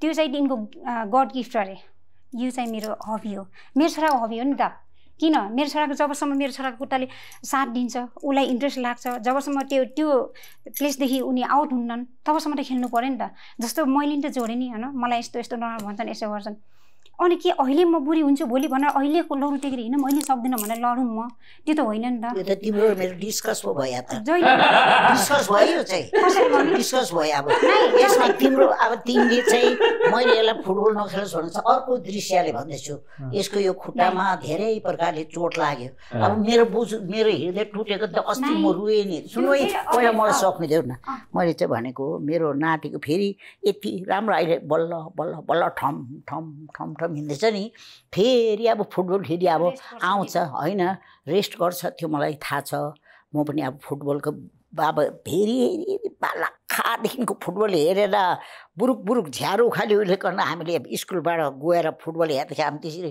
पाठीपट्टि लाग्ने हो कि मलाई माया लागेको छ। मेरो नाति अस्ति लड्यो, म अन्तखेरि लडेँ हेर्दा पहिलापल्ट त मैले याद भएन, पछिपालि त्यो बुहारीले लगाइदियो त हाम्रो फुटबल अस्ति खेल्दाखेरि डोनालाई त यसरी हस्पिटल लगेको छ, यस्तो चोट लागेको छ, त्यो त मैले हेरिनँ भनेर हेर्दाखेरि त यसलाई लडाएर एम्बुलेन्समा लग्यो हो। त्यति बेला मेरो एकदम लाग्यो यसलाई त कस्तो त अहिले भर्खर त जाती हुँदैछ हो कि होइन, भर्खर त अहिले हिँड्दैछ यो। फेरि अब यो अहिले राम्रो भएको खुट्टामा फेरि अब भोलि पर्सि फेरि खेल्छ त्यति बेला फेरि यसमै नै फेरि यसरी दिएर गऱ्यो भने साह्रो हुन्छ कि मेरो नातिको फेरि खुट्टा फिटी गरी खानै नसक्ने पारिदिन्छ कि भन्ने डरले नि त मैले चाहिँ होइन दुवैजनाको कुरा सही हो होइन। माया गरेर मैले पहिले बिगारेको थिएँ नि त मम्मी, तपाईँलाई भनेको होइन, माया गरेर मैले छोरालाई पहिले बिगारेको थिएँ, त्यसैलाई मैले इम्प्रुभ गरेको। जस्तो भूकम्प आउनेको बेला यिनको एउटा खुट्टा त्यो लिगामेन्ट गइरहेको थियो, होस् है छोरा ठिक छ फुटबलबाट तिमी अब अगाडि बढ्नुपर्छ भन्ने छैन, सोचौँला फेरि जाउँला, आऊ तिमी म चिसोमा आऊ मैले पकाएर खुलाउँछु राख्छु भन्दाखेरि मेरो छोरा त्यहाँबाट त्यो कस्तो आउट हुनु पऱ्यो कि। मेरो छोरालाई त्यहाँनिर कति घाटा भयो कि, कहाँ पुग्नुपर्ने मेरो छोरालाई मेरो मायाले बिगाऱ्यो नि त, मैले नि कमजोर बनाएको छु मेरो मायाले गर्दा। त्यही भएर आमाले नि सङ्घर्ष गरेको, सङ्घर्ष गर्नै पर्छ, सङ्घर्ष पछिको सुख नै बल्ल सुख हो। सङ्घर्ष मान्छेले त अब यस्तो नि त जिन्दगी जिउनुको पनि त के मजा त, सङ्घर्ष बिना सबै कुरा पाइन्छ भने त होइन, सङ्घर्ष त गर्नु पऱ्यो नि त, त्यो भनेको क्या। अनि फेरि एउटा कुरा हाम्रो एउटा के अरे उपहार मध्ये चाहिँ एकदमै ठुलो उपहार चाहिँ आफ्नो असल सन्तान हुनु पनि रहेछ कि। त्यही भएर मेरो छोराहरू चाहिँ असल एउटा सन्तान आज देखिरहेको छु, भोलि पनि देख्न पाऊँ बाँचुन्जेलसम्म, त्यही हो। पक्कै पनि देख्नुहुन्छ किनभने सङ्घर्ष देख्नु भएको छ नि त उहाँले। यसको चाहिँ भन्नुहोस् न तपाईँ पनि अब म भन्छु मेरो पालो बुहारीको पनि नातिको लागि भन्दैछु, छोराको लागि भन्दैछु यसको बारेमा। अनि दुवैजनाको कुरा राम्रो हो राइट होइन, माया लाग्यो फेरि भोलि जानी हाने जस्तो देखिन्छ भने काहीँ त होइन, धेरै कुरामा कमी कमजोरी छ मेरो मायाले बिगारेको छु। कहिले जानी नै इन्जर्ड गरेको पनि देखिन्छ होइन। त्यसै डोनाजीलाई सोध्न मलाई जब एडिजन गेम भइरहेको थियो नि त, मलाई थाहा थियो अथवा तपाईँलाई धेरै माया गर्नेलाई थाहा थियो तपाईँ अस्वस्थ हुँदा पनि खेलिरहनु भएको थियो गेम होइन। चाहे जस्तो राम्रो पर्फर्मेन्स 100% दिन सक्नु भएको थिएन किनभने आफ्नो ज्यानलाई जोगाएर खेल्दै हुनुहुन्थ्यो नि त, मलाई याद थियो त्यो कुरा चाहिँ। तर कमेन्टमा अनि कता चाहिँ मैले के देख्थेँ भन्दाखेरि चाहिँ डोना इन्टरभ्यूमा गएर ठुलो कुरा गर्ने होइन, आफ्नो गेम इम्प्रुभ गर्न त टिकटकै बनाएर बस भन्ने यस्तो मैले कमेन्ट देखेँ कि गेममा होइन। यस्तो कुराले कस्तो लाग्छ आफूलाई यस्तो कुराहरूले चाहिँ? अब त्यही अब उहाँहरूले मेरो अवस्था मैले भोगिरहेको कुराहरू त उहाँहरूले पक्कै पनि भोग्नु भएको छैन, सो त्यति सजिलै जज पनि गर्नुहुन्छ उहाँहरूले होइन। अब मैले आफ्नो बेस्टै दिन नसके भए म एउटा राम्रो फुटबल प्लेयर नभएको भए त मलाई फर्स्ट अफ अल त मलाई क्लबहरूले किन लिने होइन। अनि म क्लबहरूले लिइसकेपछि यदि ममा केही छैन, मैले क्लबलाई केही हेल्प गर्न सक्दिनँ, म यत्तिकै नामले मात्रै टिकिरहेको भने चाहिँ मलाई किन प्लेइङ 11मा खेलाउने होइन। 25 जना प्लेयरहरू छ त त्यहाँ, अनि म खेल्नै ममा त्यो क्वालिटी हुन्थेन भने मान्छेले किन यत्तिकै म डोना थापा जस्तो म हुन चाहन्छु, किन डोना थापा जस्तो खेल्न चाहन्छु भनिरहेको हो त होइन। त्यो त होला अब कतिलाई मेसी मनपर्छ, कतिलाई रोनाल्डो मनपर्छ होइन, आफ्नो एउटा फेभरेट प्लेयरहरू पनि हुन्छ होला, नेपालमा पनि त्यस्तै होला, कतिलाई म मनपर्छ होला, कतिलाई पर्दैन होला होइन। अब फरक भन्नाले मलाई कता फरक पर्ने हो कुनै कुराले, तर मलाई थाहा छ नि त मलाई कतिले मन पराउँछ, कतिजना मेरो पक्षमा छ भन्ने कुरा होइन। त्यो थोरैजनाले त्यो भनिरहँदा छ, मलाई त्यस्तो साह्रो अहिले चाहिँ फरक पर्दैन, सुरुमा चाहिँ फरक पर्थ्यो, अब अहिले चाहिँ सबै कुराहरू बुझ्ने पनि भएको छु त्यो कुराहरूलाई लिएर। सो त्यही हो, अब त्यो एडिजन लिगको कुरामा चाहिँ पर्फर्मेन्स अब बबालै गर्छु भनेर ट्रेनिङ पनि त्यही अनुसार भएको थियो 2 महिना अगाडि, अनि लिग पनि सुरु भयो। अब त्यही हो, अब भनौँ न कहिलेकाहीँ आफैलाई अति अनलकी प्लेयर पनि ठान्छु, किनभने म प्रायः जस्तो इन्जोर्ड भइरहेको हुन्छु, अनि फेरि माइनर इन्जुरी होइन मेजर इन्जुरी नै भइरहेको हुन्छ, जसले गर्दा चाहिँ म फेरि जेरोबाट स्टार्ट गर्नुपर्ने भएको कारणले चाहिँ अलि अनलकी ठान्छु। तर लिगको दौरानमा चाहिँ लिगको त्यो फर्स्ट गेम त मैले बबालै खेल्या हो, म आफूले मात्रै भन्दिनँ, त्यहाँ जतिजना आम दर्शकहरू हुन्थ्यो सबैले एप्रिसिएट गरे हो। इभन कमेन्टभरि एकजनाले त भिडियो नै बनाउनु भएको थियो युट्युबमा मेरो गेमलाई लिएर, टिकटक मात्रै भनिरहेको थियो। आज चाहिँ रियल डोना थापा चाहिँ देख्न पाइयो फुटबल प्लेयर भनेर नि त्यो गेमको मूल्याङ्कन गर्नुभएको थियो। तर विडम्बनावश लास्टको 2-3 मिनट बाँकी हुँदाखेरि फेरि इन्जर्ड भयो सुरुमै। अनि त्यसपछि फेरि हिल हुन टाइम लाग्यो, 3 विक्स जस्तो लाग्यो। 3 विक्समा लिग कहाँ पुगिसकेको थियो, टिमलाई मेरो एकदम खाँचो थियो। अब जबरजस्ती इन्जर्ड हुँदै पनि फुल रिकभरी नहुँदै पनि म फेरि ब्याक हुने कोसिस गरिरहेको थिएँ, खेलिरहेको थिएँ भनौँ न। अनि खेल्दाखेरि भने जस्तो त्यो पर्फर्मेन्स त पाएको त होइन, तर बिस्तारै रिकभर हुँदाखेरि फेरि मैले कभर चाहिँ गरेको बिचमा आएर फेरि कभर गरेर फेरि टिमलाई चाहिने खालको गेमहरू खेलेर सबैलाई जे सेटिस्फ्याक्सन चाहिँ दिएकै हो। अब त्यही हो। अब मैले कस्तो भने अब अरू प्लेयरहरूलाई के गर्यो, कस्तो खेल्यो, के गर्यो भन्दा पनि डोनाले कस्तो खेल्यो, के गर्यो भन्ने कुरा धेरै चासो भएर पनि त्यो धेरै कुरा देखेको बाहिर होइन। तर मैले भने म आफ्नो गेमप्रति त म 100मा 200% सेटिस्फ्याक्सन पनि छु। र जतिले मलाई मन पराइराख्नु भएको थियो, जसले चाहिँ मलाई रियलमा चिन्नुहुन्छ, रियलमा मेरो गेम हेरिराख्नु भएको छ, उहाँहरूले पनि एप्रिसिएट चाहिँ पक्कै गरिराख्नु भएको थियो। ओके, अब जस्तै डोनाजी अहिले चाहिँ अब जस्तै तपाईँले सङ्घर्ष के हो, दुःख के हो, सफलता के हो होइन, सबै देख्नुभयो नि त। कहिलेकाहीँ हाम्रो करियर एकदम पिक आवरमा चाहिँ कहिले हामी डाउन हुन्छौँ, चाहे त्यो गेमको कुरा गरौँ, चाहे त्यो हाम्रो युट्युबको जर्नीको कुरा गरौँ होइन। कहिले भ्युज राम्रो गइरहेको हुन्छ, कहिले एकदम डाउन हुन्छ, भ्युज जाँदैन होइन। त्यसपछि हामी के हुन्छौँ भन्दाखेरि चाहिँ हामी डिप्रेसनमा जान्छौँ, हिम्मत हार्छौँ होइन। त्यो डिप्रेसनमा जाने हिम्मत हार्नेहरूलाई चाहिँ के भन्न चाहनुहुन्छ? अब फर्स्ट अफ अल तपाईँहरूको एउटा आत्मबल बलियो हुनु पऱ्यो, तपाईँहरूको सोच बलियो हुनु पऱ्यो। अनि त्यही हो, अब जस्तो सिचुएसनमा पनि आफूलाई सम्हाल्न सिक्नुहोस्, सकारात्मक हुन सिक्नुहोस्। अब म पनि मेरो पनि कहिलेकाहीँ युट्युबकै कुरा, जर्नीको कुरा गर्दा भ्युज कहिले 0 भन्नाले 0कै हाराहारीमा आइरहेको हुन्छ, कहिले 10,000 पुग्न हम्मे भइरहेको हुन्छ, कहिले 2.5 लाख 3 लाख यतिकै दिनमै पुगिरहेको हुन्छ। अब भनेको मतलब अब जुनै बेला जे पनि हुनसक्छ, तर आफ्नो हिम्मत हार्न भएन, आफूले आफ्नो हौसलालाई होइन मर्न दिन भएन। निरन्तर जे गरिरहन्छ त्यो गरिरहने हो। उतार चढाव त अब आइहाल्छ जिन्दगीमा होइन। त्यही हो, अब फुटबलमा पनि सधैँ जितिन्छ भन्ने पनि छैन, सधैँ बेस्ट पर्फर्मेन्स दिन सकिन्छ भन्ने पनि छैन। सो त्यही हो, अब हिम्मत हार्न भएन।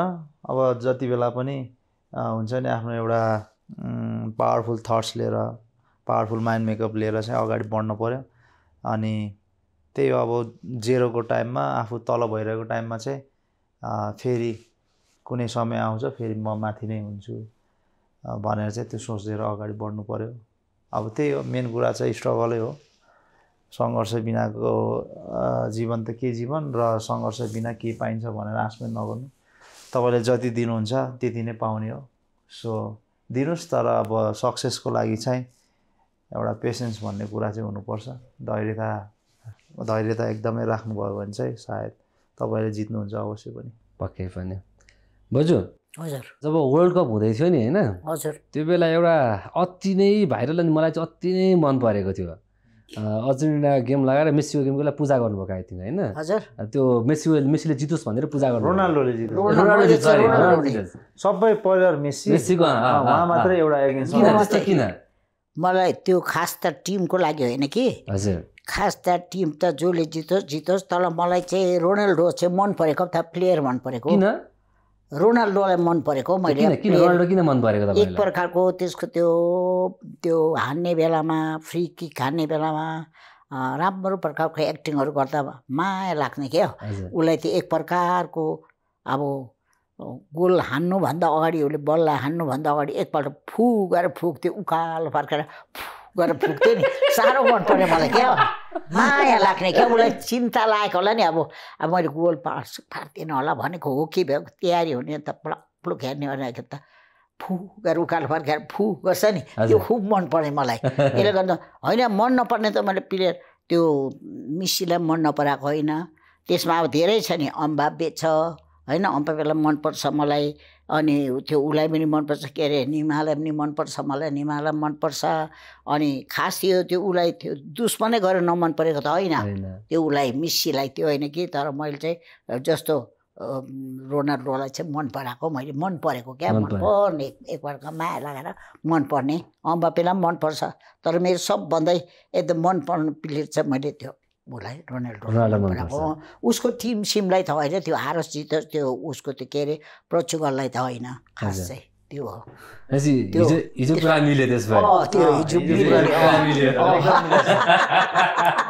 हिजो त्यही कुरो भयो क्या उहाँले बुझ्नु भएपछि त्यो उसको एक्टिङहरू मन परेको नि मन परेको अनि अब भनौँ न सामान्य परिवारको मान्छे हो नि त हजुर हजुर अनि करोडको चस्मा करोडको साडीहरू चाहिँ कहाँबाट आउँछ यो त मेरो सानो फुच्चिएको बिचरा सानो कमाइले बिचरा फुच्चेले पहिल्यैदेखि भनेको थियो म तपाईँलाई गगल्स किनेर राखिदिन्छु भने त्यो अन्त उसले किनिदिएछ 1.5 करोडमा हो बिचरा फुटबल बिचबिचमा खेल्दाखेरि जम्माको पैसाहरू होला नि बिचरा त्यो माने खर्चिलो त खर्चिलो छ र मेरो गरिब परिवारबाट आएको अहिले त करोडको फ्यामिली भयो नि त्यो त त्यही तर त यो चाहिँ एउटा मैले भने नि धीरजको फल हो नि हो धीरजको फल मिठो हुन्छ हतार गऱ्यो भने लौहा फल्छ अनि सफर गरेर शान्ति भएर पनि मेवा फल्छ त्यस्तै अहिले बुहारीले सङ्घर्ष गरे दुःख सुखसँग सङ्घर्ष गरेर अहिले कसरी अब कहाँबाट जिरोबाट अहिले माथि पुऱ्याइदिएको छ त्यही भन्ने नि एउटा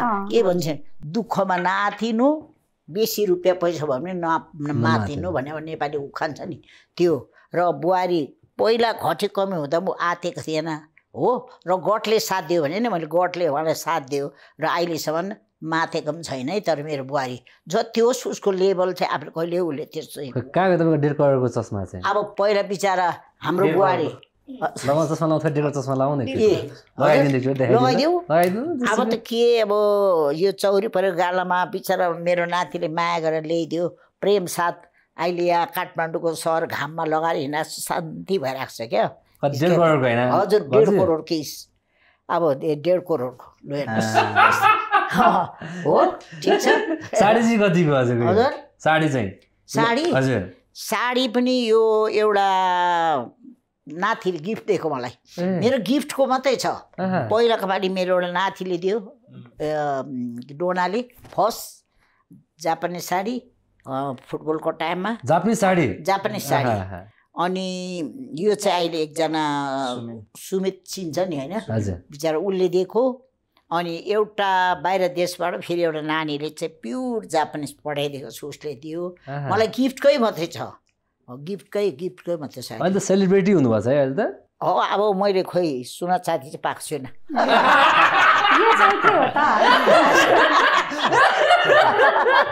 सुना चाँदी पाएको छैन कपडा चाहिँ पाएको छु अनि अहिले मेरो नाति साँच्चै नै बुहारीले भने जिरोबाट अहिले हिरो भयो मेरो नाति बुहारीले हिरो बनायो होइन सुन मलाई बोल्नु त्यो हिरो बनाएर अहिले हेर्नु के अरे यस्तो दामी होटलमा राखेको छ डाली भन्ने होटल त तपाईँलाई थाहा होला नि त्यहाँ राखेको छ अहिले यसले हामीलाई उस ड्याडी मम्मीलाई अनि म अनि सानो बुहारी अहिले डाली होटलमा राखेको छ सम्पर्क तर लास्टमा एउटा के अरे यो बाबुलाई जुन जिरो हुँदा पनि मैले सधैँ हिरो बनाएँ नि फेरि जति दुःख सङ्घर्ष गरे पनि मेरो छोरालाई त्यो बेलाको समयमा सबैभन्दा उत्कृष्ट बनाएर हिँड्थेँ कि जहाँ मैले त्यो के अरे यो बच्चाहरूको डक्टर के अरे त्यो आम्दा त्यो हस्पिटल लाँदा पनि माथिपट्टि जाँदाखेरि मेरो छोराहरूलाई डक्टरले यस्तो अब ल एउटा कुरा जति नि राम्रै बच्चा भयो भने त फोहोर नराम्रो यसो राखेछ भने त कस्तो हुन्छ डक्टरले यस्तो सुत्दै जान्थ्यो होइन सबैले एउटा ब्रिटिस आर्मीको छोराहरू भन्थ्यो सिजर कैँची पनि मसँग छ मैले काटेर बाल काटेर लुगाहरू जति दुःख जे गरे पनि भोलिपल्ट हामी टक्क भएर हिँड्दा चाहिँ कसैले पनि भन्दैन थियो कि यो त्यही त मलाई भन्नुहुन्छ कति मान्छेले कति महान जस्तो स्थितिमा पनि कहिल्यै मैले कमी कमजोरी देखाएन त्यो समयमा पनि मेरो छोरालाई स्पोर्ट्स सुज जिन्सको हाफ प्यान्ट जिन्सको त्यसमा पनि काटेर म आफैले त्यो निकालेर त्यस्तो गराएर अबि मेरो छोराहरूलाई त काहीँ कहिले पनि के त्यस्तो लाउरेहरूको हुनुहुन्थ्यो त्यस्तोमा पनि कमी कमजोरी बनाएन कुनै ठाउँमा मैले आफैले अगाएको महसुस गरेर पनि यिनीहरूलाई खुलाउँथेँ, जस्तो पनि गर्थेँ। यिनीहरूलाई पहिला यिनीहरूलाई खान लिन्थेँ, राम्रो राम्रो चिज, खानुहोस् न मम्मी खानुहोस् न, मलाई खान मन लागेको छैन बाबु, यिनीहरूले किन खाँदैन भनेर पहिला यिनीहरूले खाइसकेपछि खान्थेँ। अनि जस्तो भन्ने तस्तो लुगाहरू किनेर कस्तो कस्तो बनाइ हिँड्थ्यो नि। फेरि त्यो होइन कि दुःख पाएर दुःख दिएको होइन, दुःखको आवाज पनि दिलाएन र मैले पनि मैले पनि देखाएन कि। म पनि भोलि हिँड्दाखेरि, भोलि बाटोमा हिँड्दाखेरि म पनि आफै फिटफाट, बच्चाहरूलाई फिटफाट अब त्यस्तो गरेर हिँडेको मान्छे हो। तर म त्यहाँदेखि त्यो लेभलदेखि यो लेभलसम्मै आएको छु। पक्कै पनि सबैजना भन्छन् नि त, भनाइ नै छ नि, जब देउताको पूजा हुन्छ कि लेउताको होइन, लिने मान्छेको कहिले पूजा हुँदैन, दिने मान्छे मात्र पूजा हुन्छ नि त यहाँ त। अनि जब हामी सङ्घर्ष देखाउँछौँ, हामी आफ्नो दुःख देखाउँछौँ, त्यसपछि हामीलाई अझ हेप्न थाल्छन् क्या बरु, होइन? बरु एक साग खाए पनि हामीले चाहिँ अनुहार चाहिँ हँसीले देखाउनु पर्ने रहेछ। एकदमै देखाएर आएको। अहिले भनिरहँदा बाबुले विशेषमा यस्तो गरिदिए होइन भने त मैले त यस्तो, म आफै यस्तो व्यक्ति हो कि एउटा टुक्रिएको ढुङ्गालाई घरमा लिएर मजाले मैले रेस्पेक्ट गरेर मैले एउटा सम्मानका साथ पूजा गरेको नारी हो म। तपाईँ एउटा छोरी भएर पनि जीवन बिताउनु भयो, होइन? कसैको बुहारी भएर पनि जीवन बिताउनु भयो, र कसैको सासू भएर पनि जीवन बिताउनु भयो, होइन? साँच्चै तिनवटा, जस्तै छोरी, बुहारी र सासू, तिनवटा मध्ये तपाईँलाई चाहिँ के भन्दा आनन्द लाग्यो? लास्टमा चाहिँ मलाई सबैभन्दा हुन त म हजुरआमाको अझै फिल गर्दैछु कस्तो हुन्छ। म छोरी पनि बने, बुहारी पनि बने, आमा पनि बने, होइन? अब सबै फिल गरिसकेँ मैले। अब नभने पनि अब हजुरआमाको पनि एउटा महसुस गर्दैछु। तर के भने नि, मलाई उहाँ पनि सासू हुनुहुन्छ, उहाँलाई कतिको त्यो कुरा फिल गर्नुभएको छ। तर यो सासू कर्म चाहिँ साह्रै नराम्रो लाग्यो, राम्रो लागेन, लागेन। किनभने यस्तो रहेछ नि त, अब मैले अब जति नै छोरी बनाउँछु भने, हुन त मलाई छोरीको महसुस छैन, होइन? मलाई बुहारीले मलाई त्यहाँनिर मलाई तुलना गर्न मिल्यो होला कसैको सासूसँग, तर मैले छोरीलाई र बुहारीलाई गर्न सकिनँ। कस्तो थियो होला, कस्तो हुन्थ्यो होला। तर चाहिँ अब कति बेला उनलाई मन मिल्ने बेलामा दुईवटा चाटाचाट गरेर मिल्छौँ, कति बेला मन दुख्छ। अब तिमीले त मलाई नभनेर आफ्नो आमालाई भन्नु पऱ्यो नि त। कति बेला मलाई कहिलेकाहीँ कस्तो छिटो दुख्छ, ब्याङ्ग भन्थ्यो होला, ए छोरी त्यस्तो गर्ने हो अर्काको आमासँग रहेछ, तर आफ्नो बच्चा होइन, होइन? त्यति बेला दुःख लाग्छ कि त्यति बेला छोरी पनि हुँदो रहेछ, सासू पनि हुँदो रहेछ नि त। अनि त्यति बेला चाहिँ गाह्रो लाग्छ। अनि जस्तो मान्छेले खोज्छन्, ए यो सासू त हुँदैन रहेछ हौ आफ्नो आमा जस्तो, त्यति बेला त्यो बुहारीले पनि त छोरी जस्तो भएर देखाइदिएको भए हुन्थ्यो। हामीले पनि छोरी जस्तो बुहारी हुँदैन भने हामीले पनि त आमा जस्तो भएर देखाइदिए हुन्थ्यो, होइन? अनि त्यही ठाउँमा फेरि अब बुहारीले पनि जेठाजु आमा नसम्झेर, जस्तो मैले कुनै कुनै कुरामा मेरो बुहारीलाई, सबैलाई थाहा छ, कुनै कुनै कुरामा नानीले रिसाएर बस्यो भने, यस्तो गर्यो भने बुहारीले छुट्टाएको होइन, बुहारी चाहिँ साइनो लागेको ल, भेदभाव गर्दिनँ। अनि मैले बुहारीले रिसाएर बस्छ, अस्ति त्यही कुरामा भयो अलिकति सानो रिसोर्स, अनि थोरै भना मैले मतलब तिमीलाई एउटा इन्फर्म गरेको के। अनि तिनी रिसाउँदाखेरि के भन्यो भने नि, यस्तो जेठाजु आमा भन्ने तिमीले एउटा कन्सेप्टमा छाप राख्यौ नि त नानी, तिमीले पनि त कहिलेकाहीँ कति रिसाएर यस्तो गरिरहेको हुन्छ, त्यही बेला म पनि तिमीलाई अर्काको छोरी बुहारी सम्झिने भने रिस उठ्छ होला नि। तर म आफैलाई हट मेरो छोरी छैन, छोरी भएको सायद यस्तै हुन्थ्यो होला भने तिमीलाई फकाएर खुलाउन आउँछु नि, गर्छु नि। त्यही ठाउँमा तिमीले ए आमा त यस्तै थियो, कहिलेकाहीँ रिसाउँथ्यो भन्ने तिमीले दिन सक्छौ मलाई त्यो स्थान, सक्छौ, छ तिम्रोमा हिम्मत भने कि मैले त्यस्तो लाग्छ कि मिल्नुपर्छ, ब्यालेन्स मिल्नुपर्छ, दुई हातले ताली बज्छ, दुईले बुझिनु पर्यो, त्यही हो। आमा भन्न सजिलो कि आमा बन्न सजिलो? आमा भन्न सजिलो। आमा मैले भन्न सजिलो कि मेरो आमा भन्न सजिलो। म आमा बन्न त गाह्रो रहेछ नि त, म आमा बनेको भन्नुभएको नि तिनवटा छोराको। होइन, आमा तपाईँले कसैलाई आमा, कसैको आमा तपाईँलाई बन्न सजिलो भयो कि आमा भन्न सजिलो भयो? मलाई आमा भन्न सजिलो, भन्न सजिलो एकदमै। अब त्यो आमा, यस्तो आमा मात्र मैले आमा त म असली आमा बनेपछि बल्ल आमाको अर्थ बुझेँ कि। र यो पनि थाहा छ कि म सासू बनिसकेपछि फेरि मेरो सासू पनि अझै बढी माया लाग्छ, किनकि मैले कहिलेकाहीँ मेरो मम्मीलाई पनि त मैले कहिलेकाहीँ मेरो सासू आमालाई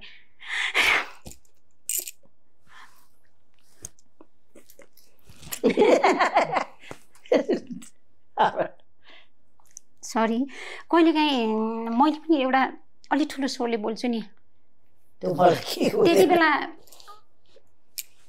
मेरो सासू आमालाई पनि चित्त दुख्छ होला, मलाई दुख्यो, मैले दुखाउनु अझै त्यसमा इम्प्रुभ गरेको छु कि। अनि मेरो दिदीको छोरी बिहा भएर जाँदाखेरि म सासू बनिसकेपछि त्यो छोरीलाई मैले सम्झाएँ कि तिम्रो आमा मात्र होइन है छोरी, अर्काको आमा पनि आमा हो, उनको पनि दिल दुख्छ, होइन 9 महिना कोखमा राखेर एउटा गर्भबाट निकालेको त होइन होइन अब हाम्रो अधिकार छैन नि त तँलाई मैले 10 धारा दुध खुलाएर तँलाई 9 महिना के अरे उसमा राखेर तँलाई जन्माएको हुर्काएको भनेर हाम्रो अधिकार छैन नि त जे पहिला यस्तो लाग्छ मलाई पहिला बुहारीलाई कसरी न्याय दिने भन्थ्यो भने अहिलेका सासूहरू पीडित छन् जस्तो लाग्छ सासूलाई कसले दिने त के अरे न्याय हामी त त्यसै पनि बुढी छौँ नि त्यसै पनि म्याच्योर छौँ नि हामीलाई त केही भन्यो केही गर्यो भने त यो त बुढी हो नि यसले त बुझिसकेको हो नि यसले बुझ्दैन त्यो मात्र आउँछ कि कुरा दुःख लाग्छ त्यहाँनिर कोही सासू भएर हेरौँ न त्यहाँनिर होइन यिनीहरूले पनि भन्छन् मेरो कमजोरीको फाइदा टिनेजर्सका लागि उठाएका छन् वर्षौँका लागि उठाएका छन् त्यसैले गर्दा मेरो यो दुनियाँ मेरो लागि होइन जस्तो लाग्छ डोनाले पनि भन्छन् तपाईँ एउटा सासू भएर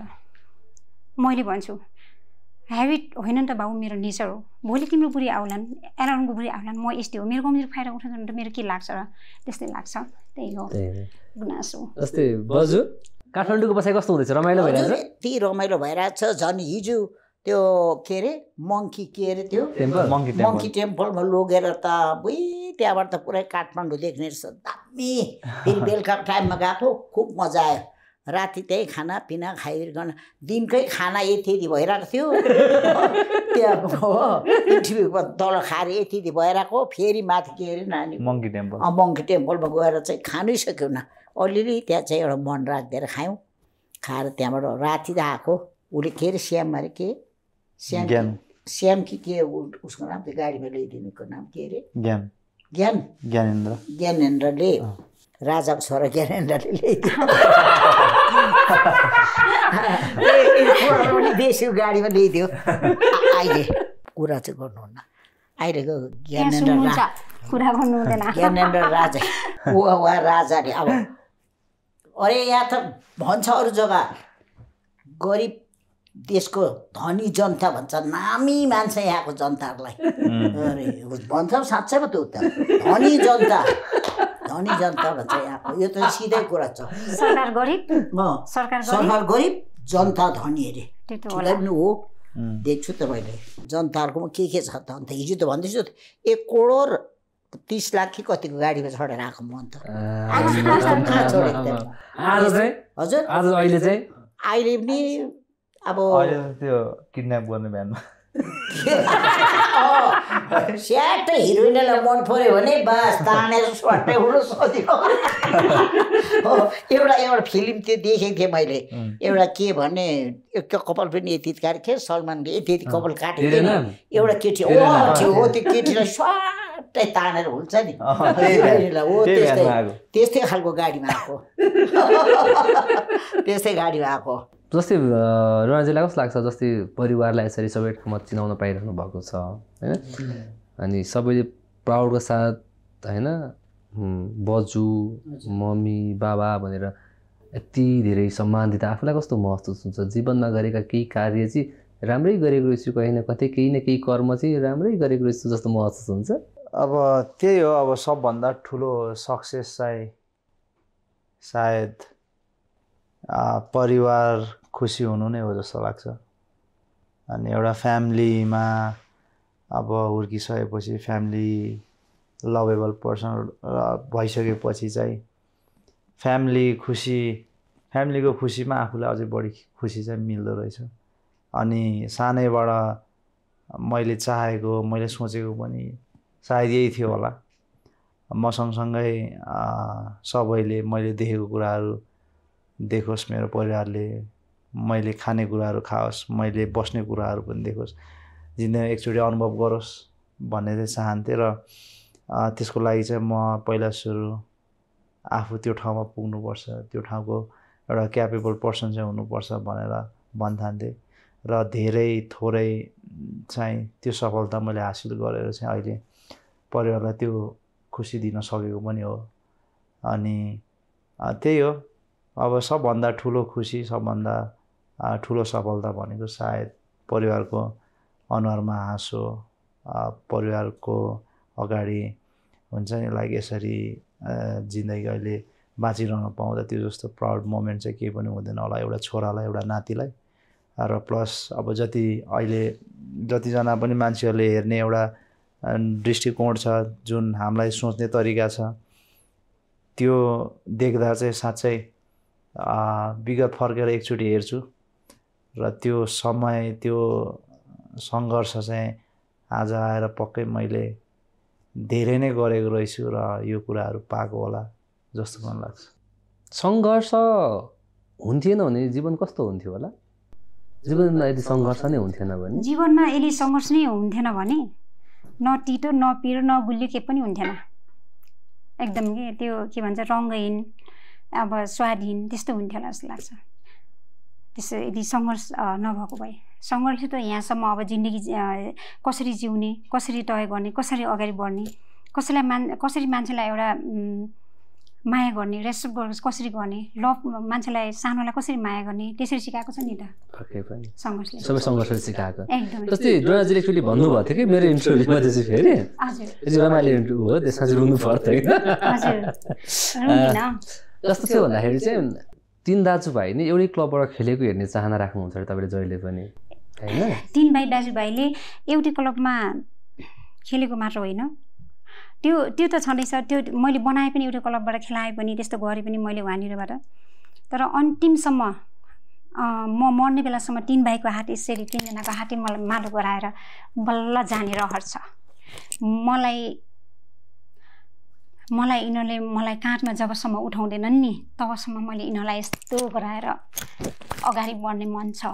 त्यसरी बाबुलाई टुटेको होइन जुटेको हेर्न मन छ। एकदमै म त टुटेको त देख्न सक्दैन। म यदि टुटेको त्यो दिन आएछ भने सायद मै रहँदैन होला, किनकि मेरो छोरा त अब यहाँ गए मर्छु त्यहाँ गए बाँच्छु भन्ने भइसकेको छ। त्यति बेला जब म मृत्युको मुखमा पुग्दा मेरो छोरालाई हुर्काउन पाऊँ, यस्तो गरौँ भनेको थिएँ। त्यति बेला मैले त मृत्युको भिख माग्दाखेरि म त भिखारी बनाएर माग्दा मैले पाएको नि त भिख पाएको थिएँ। अब मलाई के छ र मेरो छोरा हुर्किसक्यो, सबै आफ्नो ठाउँमा भइसक्यो। अब त सक्छ नि त बाबुले के गलत के सही। अरूले त्यही हो, अरूले आलोचना गर्यो भनेर कहिले नरोकिनु, किनकि हामीले जति नै राम्रो गर्छु भने पनि कसै न कसैको व्याख्यामा हामी चाहिँ नराम्रो बनिरहेकै हुन्छौँ के। त्यसैले गर्दा हामीले अरूले यो गलत भन्दा पनि यो यस्तो भन्नु न के गलत के सही आफैले चिन्नुपर्छ के। अरूले के भन्ला होइन, मैले के गर्ने, म को हो त त्यसरी चिन्नुपर्छ क्या। अरूले भनेको लैलीमा लायो भने आफैलाई कन्जुसाइ नगरेर म राम्रो हो भन्न सक्नुपर्छ। यदि राम्रो छु भने अरूले गरेको कुराले हामीलाई दुखी बनाउँछ भने त हामीले आफैलाई निर्णय गर्न सकिनौँ नि त। हाम्रो एउटा उसको मालिक त हामी आफै हो नि त होइन। त्यो चाहिँ आफूलाई अधिकार दिनुपर्छ कि। पक्कै पनि। अब हामी एकदम अन्त्यमा छौँ। अन्त्यमा दर्शकलाई चाहिँ के भन्न चाहनुहुन्छ मम्मी हजुरले चाहिँ? दर्शकलाई चाहिँ अब धेरै कुरा छन्, तर धेरै कुरा मध्ये एउटै कुरा रोज्नु पर्दा आफ्नो सन्तानको नामको चर्चासँगै एउटी आमाले यसरी गर्व गर्न पाउँदा जति दुःख सङ्घर्ष आए पनि त्यो के होइन जस्तो लाग्ने रहेछ, खुसी लाग्दो रहेछ। पक्कै पनि त्यही हो। बजु के भन्न चाहनुहुन्छ सबै दर्शकहरूलाई, तपाईँलाई माया गर्ने सबै दर्शकहरूलाई त म यही भन्छु, मलाई भन्दा मेरो नातिलाई माया गरिदिएकोमा सधैँभरि जब मैले सुने यसलाई धेरैले माया दिए, यसको यो जुन अहिलेले गर्दै गरेको जुन काम छ, जुन लाइन छ, यसमा उहाँहरूले धेरैले सहयोग पुर्याइदिनु भएको छ। उहाँहरूको सहयोगद्वारा चाहिँ मेरो नाति यहाँसम्म आइपुगेको छ। आज उहाँहरूले सहयोग यसरी नदिँदो मेरो नातिको परिश्रम पनि मेरो नातिको हो, साथै उहाँहरूले हौसला बढाइदियो, उहाँलाई एकदम उहाँहरूले सहयोग गर्यो, कति कुरोमा सहयोग गरिदिएकोमा चाहिँ म उहाँहरूलाई आभारी भई, मेरो एकदम 93 वर्षको बोजूकोबाट आभारी भई उनीहरूलाई कोटी उनीहरूलाई म आशीर्वाद साथै धन्यवाद आभारी भई धन्यवाद। अनि साथै मेरो नातिलाई आज यहाँसम्म पुर्याइदियो, यसको लागि आभारी भई धन्यवाद। आज यहाँबाट मेरो नातिलाई आज उच्च पुर्याइदियो भने उहाँहरूलाई लाखौँ मुरी धन्यवाद। यति भन्दै मेरो अब यति नै, अरू के भनेर अब यति नै। केही छैन हजुर, मलाई केही छैन। तपाईँ पनि छैन, बढाइदिएको छैन तपाईँले आइसम्म, यसमा तपाईँको हात छैन यहाँ, मलाई के भन्नु भएन त। तपाईँले झन् अहिलेसम्म बसेर हाम्रो लागि कति कुरोको यति हामीले बिर्सेको कुराहरू पनि सम्झना गराई मेरो बुहारीलाई पनि भित्र गहिरो कुरो तपाईँले सम्झना गराइदिनु भयो र तपाईँले बुझिदिनु भयो। अनि मैले पनि म एउटा अब यस्तो उमा आएर म के अरे आएर कहिले पनि यसरी म इन्टरभ्यूमा बोलेको पनि छुइनँ हो माइकिङमा पहिला बोलेको कति कुरोहरूमा चाहिँ बोलेँ त्यस्तै विषयले कतिमा चाहिँ यस्तो बोलेँ तर यसरी आज तपाईँहरूको माझमा आएर यसरी मैले अब हिजो फर्स्ट आज सेकेन्ड दुईपल्ट आएर यसरी इन्टरभ्यूमा आएर बोल्नु पाएको लागि म एकदमै तपाईँले प्रश्नहरू सोधेको कति मैले जानिनँ कति मेरो दिमागले भ्याएन होला हो तर कति तपाईँले सोधेको प्रश्नहरूको मैले जानी नजानी उत्तर दिएँ होला कति त्यसमा भुल पनि भयो होला गल्ती पनि भयो होला तर तपाईँले दिएको सबै प्रश्नबाट अझ म पनि अलिकति जागेँ नि मैले अब चाहिँ यसरी माने इन्टरभ्यूमा यसरी बोल्नुपर्ने रहेछ अलिकति मैले सिकेँ नि अब फेरि यति मात्रै होइन होला नि फेरि अझै बोल्नुपर्छ होला मेरो नातिको अझै कति यसको बारेमा म त अब दौडी आएर म त अब यसरी फेरि मलाई तपाईँले इन्टरभ्यूमा बोलाएर आउनुपर्छ नि म अनि तपाईँबाट मैले धेरै कुरो म तपाईँ मेरो नाति बालाखा आज वृद्धलाई तपाईँले कति कुरोमा आज यस्तो कुरोमा यो आज तपाईँले जो बोलेर भन्नुभयो नि यो कुरो अब यसरी रहेछ इन्टरभ्यूमा अलिकति यस्तो रहेछ भन्ने अलिकति सिक्नु पाएँ नि त यसको लागि तपाईँबाट म आभारी भयो मेरो नातिलाई बिहा भएको छैन नि म त आशीर्वाद लु त्यो गडले जुताओस् कि तपाईँले एकपल्ट तपाईँको आफ्नो जब जीवनसाथी चुनेर जब तपाईँले ल्याउनुहुन्छ तपाईँको ढोकाभित्र पसेपछि त्यो जिन्दगीभरको लागि म जस्तो यस्तो वृद्ध अवस्थामा एक त्यो ढुकुरको जोडा जस्तो भइरहोस् कहिले पनि नछुटोस् एकपल्ट जोडेपछि भित्र पसेपछि कहिले नटुटोस् यही आशीर्वाद दिन्छु म तपाईँलाई बेसी ब्युटी नखोज्नुहोस् सबै प्रकार गुणले भरेको चिम्सियोस् मेरो जस्तो नाक यत्रो भएको होस् हो नेप्टी होस् हो तर सबै प्रकारको गुणले भरेको ब्युटी क्विङ होस् त्यस्तो खालको होस् सबै प्रकारको भरेको गुणले भरेको केटी होस् बेसी ब्युटी यसो ब्युटी खोज्नु भयो भने त ब्युटीले त बाहिर पनि गएर अर्को गरिराखेको हुन्छ ड्युटी भन्ने अन्त यो चाहिँ बेसी ब्युटी पाउनु भयो भने पतिज्यू बाहिर गयो भने त अर्को ड्युटी गरिरहेको हुन्छ नि यो सुन्नु मैले त्यही भनिदिएँ उहाँलाई त्यही हो तपाईँलाई बेसी ब्युटी नखोज्नु तपाईँले मैले भनिदिएँ त्यस्तो प्रकार एकपल्ट तपाईँको ढोकाबाट पसेपछि हजुर विचार मिलोस् सबै कुरो बात मिलोस् त्यही त भित्र पसेपछि त्यो परिवारको जोडा जस्तो गरेर मिलेर बस्नुको अर्थ त सल्लाह मिल्ने त हो यस्तो भयो कि बजु मेरो त मैले जसलाई पनि मन पराएँ होइन त नराम्रो छ भन्दै छोड्दै गएँ मलाई त मेरो अनुहार राम्रो भएन अरे कसले भन्यो सबैले त्यस्तो मूर्खा एकदम मूर्खा एकदम मूर्खा त्यही थियो एकजना एउटा यहाँ बुटोलमा एउटा अफिसर थियो कि बिटिआईमा काम गर्ने अफिसर बहुत ज्ञानी अफिसर हो त्यो त्यसले के भन्थ्यो आन्टी के गर्नु हो म त यहाँ लाउनेलाई म एक आँखाले हेर्नु सक्दिनँ यहाँ ढुङ्ग्री लाउने क्या एक आँखाले यहाँ ढुङ्ग्री लाउने होइन यहाँ लाउनेलाई म हेर्नै सक्दिनँ यहाँ लाउनेले मलाई एक आँखाले पनि हेर्नै सक्दैन तपाईँ मेरो बिहा कहाँबाट हुन्छ भन्थ्यो यो त तपाईँको कमजोरी हो नि दुर्बल हो नि त्यो अब त्यो नाक लाएको मन पर्दैन त खोलेर फ्याँक्दे भनेर फ्याँकेर राम्रोलाई माया प्रेम गरेर बस्थ्यो होला नि भनेर भन्थ्यो तपाईँले त्यो कुरो देखौ सल्लाह ठिकै हो बुलाकी लाउनेलाई मैले मन पराएन साडी लाउनेले मन पराएन मलाई भनेको यहाँ ढुङ्ग्री लाउनेलाई उसले हेर्नै सक्दैन अरे कानमा लाउनेले उसलाई कसैले पनि हेर्दैन अरे भन्थ्यो क्या कुनै अहिले चाहिँ त्यो अवसर बिहा भयो होला होइन बाबुले जिस्केको त्यही त किन मन नपराउनु तपाईँलाई मन नपराउनु कुरा नगर्नुहोस् यसलाई चाहिँ म अहिले इन्टरभ्यूमा कुरा पत्याउँदिनँ त्यसलाई चाहिँ त्यो कुरालाई चाहिँ म पत्याउँदिनँ तपाईँले जो भन्नुभयो नि पत्याउँदिनँ अन्त्यमा चाहिँ दर्शकलाई के भन्न चाहनुहुन्छ डोनाजी अब जसरी यो यात्रासम्म तपाईँहरूले साथ सपोर्ट दिँदै आउनुभयो माया दिँदै आउनुभयो हौसला दिँदै आउनुभयो यसरी नै आउने दिनहरूमा पनि यही साथ सपोर्ट मायाको अपेक्षा बोकेर हिँडिरहेको छु अब हामी पनि मान्छे हो हामी पनि तपाईँहरू जस्तै साधारण मान्छे हो हामीलाई पनि तपाईँहरूलाई जस्तै मन दुख्छ कहिलेकाहीँ हामी तपाईँहरू जस्तो पनि खुसी हुन्छौँ सुखी हुन्छौँ सबै कुरा हाम्रोमा पनि मिक्सम्याक्स छ अनि हामीबाट पनि जानी नजानी गल्तीहरू पनि हुनसक्छ तपाईँहरूलाई मन नपर्ने कामहरू पनि गरिरहेको हुन्छौँ त्यसको लागि चाहिँ एकदम सरी भन्न पनि चाहन्छु। त्यो हामीले अब चाहेर भन्दा पनि हामी फ्लोमा अब अलिकति नेचुरल कुराहरू गर्ने भएको भएर चाहिँ त्यो कुराहरू कहिलेकाहीँ हामीबाट देखिन्छ होला र त्यसलाई कहिलेकाहीँ मिनिमाइज गर्न पनि सकिँदैन ब्लगमा होइन या केही कुरामा। तर पनि त्यही हो, अब यो सबै कुरा हुँदाहुँदै पनि यति धेरै माया साथ सपोर्ट पाउँदा चाहिँ एकदमै खुसी लागिरहेको छ र तपाईँहरू बिना चाहिँ सायद फेरि यो ठाउँसम्म पनि आइपुगिन्थेन पनि। सो तपाईँहरूको पनि यहाँ जति हाम्रो 50% हात छ भने तपाईँहरूको पनि 50% हात नै छ र आउने दिनमा पनि तपाईँहरूको त्यही त साथ सपोर्ट सबैको म एकदम अपेक्षा राखेर अगाडि बढिरहेको नै हो। सङ्घर्ष गर्ने नै छु, अझै राम्रो कामहरू गर्ने कोसिस जारी छ, गर्ने नै छु। अनि त्यही हो अब भ्लगिङको दुनियाँ अलिकति मैले चाहिँ अलिकति राम्रो गर्दैछु जस्तो लाग्छ। सो अब यसमै अलिकति फोकस्ड पनि छु र डिफ्रेन्ट काइन्ड अफ भेराइटिजहरू ल्याउने पनि कोसिस गर्छु। एकदमै पोजिटिभ मेसेज पनि जाओस्, at the same time entertainment पनि होस्।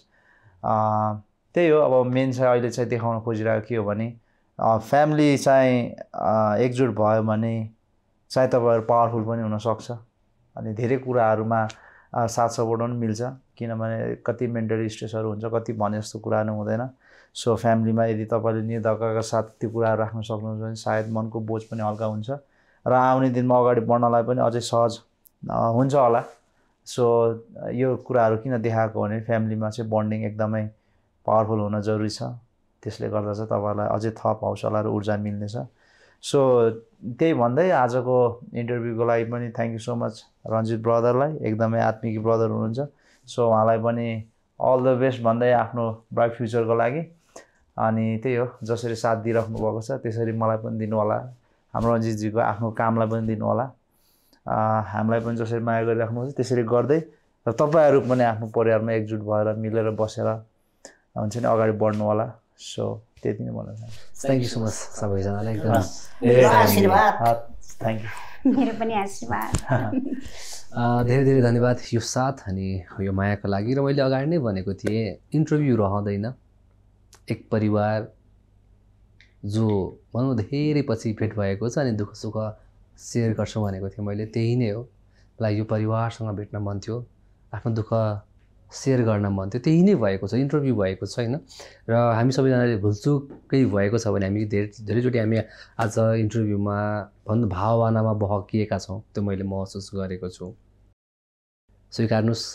अनि पक्कै पनि एउटा म्यासेज छ, मैले जहिले भन्ने गर्छु इन्टरभ्यूमा मैले कतिजनाले हेर्नुहुन्छ मलाई त्यहाँ म्याटर कहिल्यै गर्दैन, तर यो इन्टरभ्यू हेरेर कोही एकजनाले पनि आफ्नो लाइफ चेन्ज गर्नुहुन्छ भने चाहिँ त्यही नै मेरो लागि चाहिँ सफलता हो, त्यही नै मेरो लागि सक्सेस हो। सो पक्कै पनि मैले आज एउटा चिज बुझेको छु, आज इन्टरभ्यू लिइरहँदा एउटा चिज मैले महसुस गरेको छु, जीवनमा जस्तोसुकै दुःख सङ्घर्ष किन नहोस्, यदि सबै परिवार एकजुट भइन्छ भने त्यो दुःख त्यो सङ्घर्षलाई पनि हाँसी हामी पर लाग्न सक्छौँ र फेरि एक दिन हाँस्न सक्छौँ। यही नै मैले बुझेको छु। यति भन्दै परिवारलाई र परिवारसँग आफ्नो समय बिताउनुहोस्, परिवारलाई महत्त्व दिनुहोस्, कहिले दुःखी हुनु हुँदैन। यति भन्दै तपाईँहरूमा आजबाट बिदा माग्छु। हवस् त, नमस्ते।